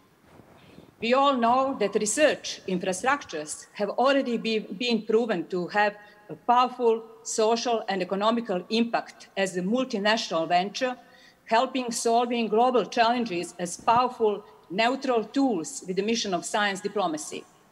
After two great concrete examples of CERN in Geneva and CESME in Jordan, I am proud today to inform you about yet another concrete example of science diplomacy, the large-scale pan-European research infrastructure SEAS project, which I have led from the very start. To recover the great tradition in technology which we had in the past, to slow down brain drain or even to revert it, we need such large-scale infrastructures based on the newest technology. So the SEAS project is targeting one of the largest social challenges, cancer. It aims at boosting new technologies to fight cancer by powerful international cooperation. This new generation of a beyond state-of-the-art medical accelerator dedicated on equal ground to cancer research and cancer treatment will be based in Southeast Europe, but will be benefit for the Europe as a whole. We are presently working with an international team to make this institute a reality, and I hope that at one of the next ESOF, we will be showcasing the realization of the SEIST. Trieste, as a city, and the organizing team of this ESOF are making a very important contribution to raising the issue of the Western Balkans science and innovation by including several discussions in its program. I would like to sincerely thank you for this, and I hope that this ESOF will give another push to collaboration between Western Balkans people and the people from other European countries. Let's work together with our citizens because there is our strength. I thank you very much for your attention. Thank you for joining us today. And ESOF, we all know, is primarily a European event, but of course, that's not the only focus. It looks beyond European borders, of course, to the rest of the world, as science does. Science as a universal language. Today, our last guest would have been Mr. Emmanuel Zimand, Minister of Higher Education, Science and Technology of South Africa. Unfortunately, due to some last-minute commitments, he can't be with us today. But on his behalf, we have a video contribution by Dr. Phil Njara, Director General of the South African Department of Science and Innovation. Ministers, the ESOF champion, the President of Euroscience, ladies and gentlemen. Thank you for this invitation to speak at the opening session of ESOF2020. I bring you the good wishes of South Africa's Minister of Higher Education, Science and Innovation, Dr. Blade Nzimande, who unfortunately, due to urgent business of government, is unable to join us this afternoon. South Africa has a historic relationship with ESOF, and over the years, the forum has played an important role in strengthening our strategic science and innovation partnership with Europe. It also provided the inspiration for the organization of our own Science Forum South Africa, an event known to many of you. We are therefore delighted to also actively support ESOF2020, taking place in an important country, Italy, and in a city, Trieste, which hosts several of our strategic partners, including the World Academy of Sciences, the International Center for Genetic Engineering and Biotechnology, and the International Center for Theoretical Physics. Building effective, mutually beneficial global partnerships is a consistent theme and priority of national strategy and policy documents for science, technology, and innovation in South Africa. Indeed, South Africa has embraced the principle that science knows no borders and actively promotes international cooperation. Given the myriad of societal challenges of our time, including climate change, energy, food security, and health, it is imperative that international science cooperation be enhanced. No country alone has the resources, both human capital as well as funding, to address global issues on its own. Cooperation in science, technology, and innovation is also key in achieving the United Nations Sustainable Development Goals. Harnessing research and innovation to improve the lives of South Africans remains our priority, addressing the triple challenges of poverty, unemployment, and inequality. The timing of ESOF2020 is opportune to have a discussion on science and the critical role that it plays as we face the global pandemic of COVID-19. South Africa has a strong collaboration in science, technology, and innovation with Europe through various partnership programs, which has been further enhanced through cooperation in addressing COVID-19. As seen across the globe, science, technology, and innovation has played a key role in responding to the public health challenges posed by COVID-19. Research and innovation are indeed at the heart of efforts to detect, treat, and prevent the pandemic. The role that science advice plays to policymakers has also been central in the decision-making processes in enhancing the management of COVID-19. Generating and applying new knowledge is crucial to finding solutions and addressing these challenges. I am therefore delighted that Professor Salim Abdul Karim, who chairs South Africa's Ministerial Advisory Committee on COVID-19, will speak during Friday's morning special ESOF session on lessons we have learned from the pandemic to prepare for future global health challenges. Prof. Karim will join all friends of South Africa and leading global scientists like Professor Michael Kizakkin, a champion in the fight against HIV/AIDS. No country has been spared the devastating negative impact of COVID-19 on their economies. Across the globe, we have seen significant rises in unemployment, the widening of inequality, with the most vulnerable of populations at greater risks than ever. We have at our disposal the immense potential of innovation and technology to not only reinvigorate growth in existing industries, but also to develop new ones, safeguarding existing and creating new economic opportunities. Our world is changing. Not least among these changes are the greater interconnectivity between countries and continents, which means developments such as disease outbreaks in one region rapidly spread to another. Simply put, our problems are also our neighbors' problems. More than ever, we need greater global solidarity, especially, and this is perhaps the most pressing societal challenge of our time, to confront the rising, unacceptable, and very dangerous inequalities which impact on all aspects of our society. Nowhere is this more evident than the huge discrepancies, with regard to access to affordable health care citizens of our planet are faced with, often merely determined by the fortune of, or misfortune of where one is born. It is not only the nature of our challenges which are changing, but also the actors involved in responding to them.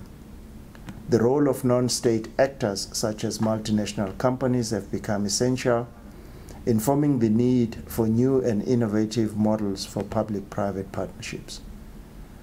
State actors are too changing. Emerging economies have stepped up their investment in research and innovation, and new South-South alliances offer new options for international cooperation. As we seek to understand and respond to these challenges, it is comforting to know that the role of science, technology, and innovation as instruments for sustainable development, including the improving or quality of lives of our citizens, is featuring prominently on our political agenda. Despite the constraints of economic crisis, many countries have sustained and even increased their national research and innovation investments, which are bearing results as we collectively address global challenges.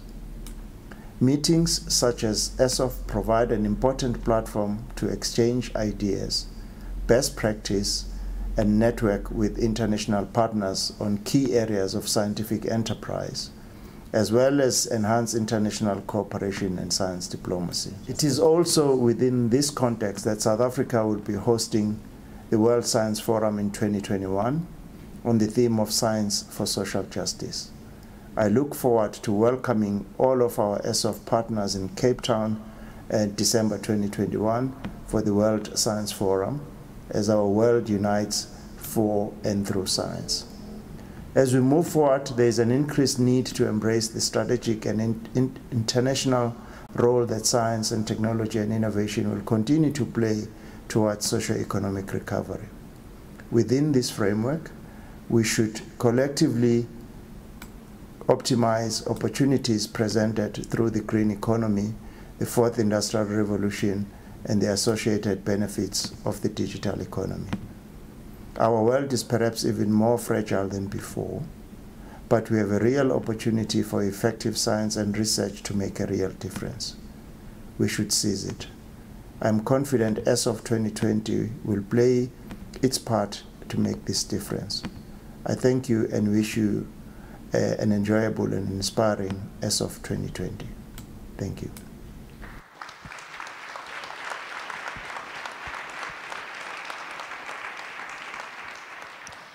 Thank you very much. Let me thanks all the speakers again for their contribution. Thank you, Dr. Nicoletti. Thank you to Minister of Science of Montenegro and also to Dr. Phil Moara from South Africa.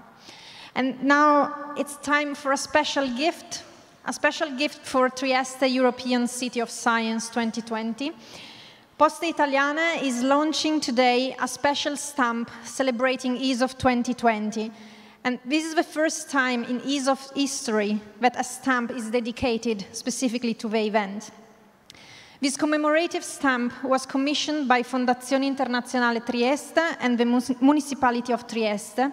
It was printed by Istituto Poligrafico e Zecca dello Stato and designed by Sintesi Hub. I would like to invite now Giulio Iandiorio from Poste Italiane and the Mayor of Trieste, Roberto Dipiazza, to join me on stage to present the stamp to the public.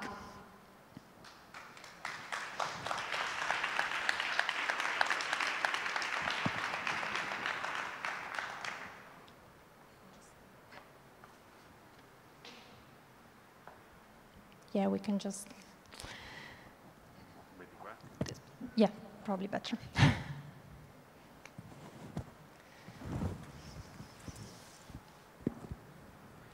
Grazie, buon pomeriggio a tutti. Thank you and good afternoon. It is really an honor for me to represent the Italian Postal Service in this important international event. Of course, I wish to convey to you the greetings of our manager and the president and of the board of directors of the Italian Postal Service. And I wish to thank the municipality of Trieste asking us to issue such a commemorative stamp. And I thank the Ministry for the Economy that has allowed us to have such an issue. It is important to have a stamp celebrating ESOF 2020. Why? Because a stamp is something that historically is passed on to future generation, and it passes on events, historical characters. Even if it is so small, it passes on culture over time. I'm particularly happy that on such an occasion, a stamp has been issued. Maybe we can see a picture of the stamp. And this is a stamp, and you see the light posts of Trieste. These are the lampposts of Trieste with the light beams And it is a symbol of the combination of the city, a city of culture, a multi-ethnic culture, as the mayor was reminding us before, and these light beams that can pass on culture to future generations. It is a limited issue of this commemorative stamp, and you see the B1 area, which means that the stamp will be available not just in Italy, but also in Europe and in the Mediterranean area. And this is very important, I think. And for this, I thank the Ministry once again. Stamps bring us memory. They do pass on culture to future generations. They stay in time. And I hope that this event will further contribute to disseminate culture and knowledge. Thank you.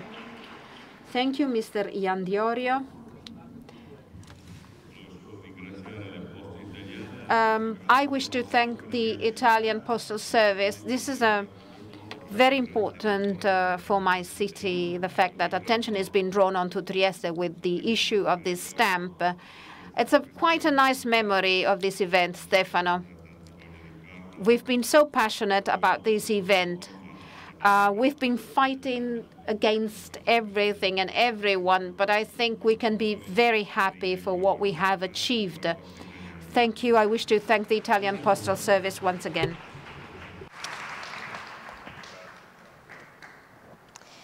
And with the presentation of this special gift, we've now come to the end of this event. I hope you've got a taste of this new ESOF2020 Trieste edition and enjoyed the inspiring insights and talks from our speakers.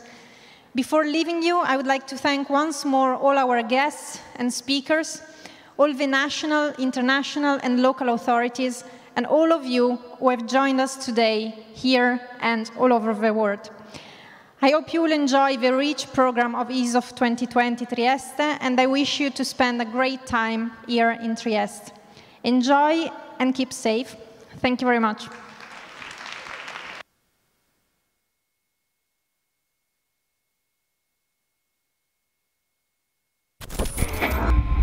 You look for the earth. That's where we live. Now, that our numbers are enormous, and our technology formidable, even awesome, it seems to me there is a profound obligation to play a role in determining and safeguarding the human future. Democracy, civil liberties, freedom of speech, these are essential tools for understanding the new world we are entering. Your potential influence is great.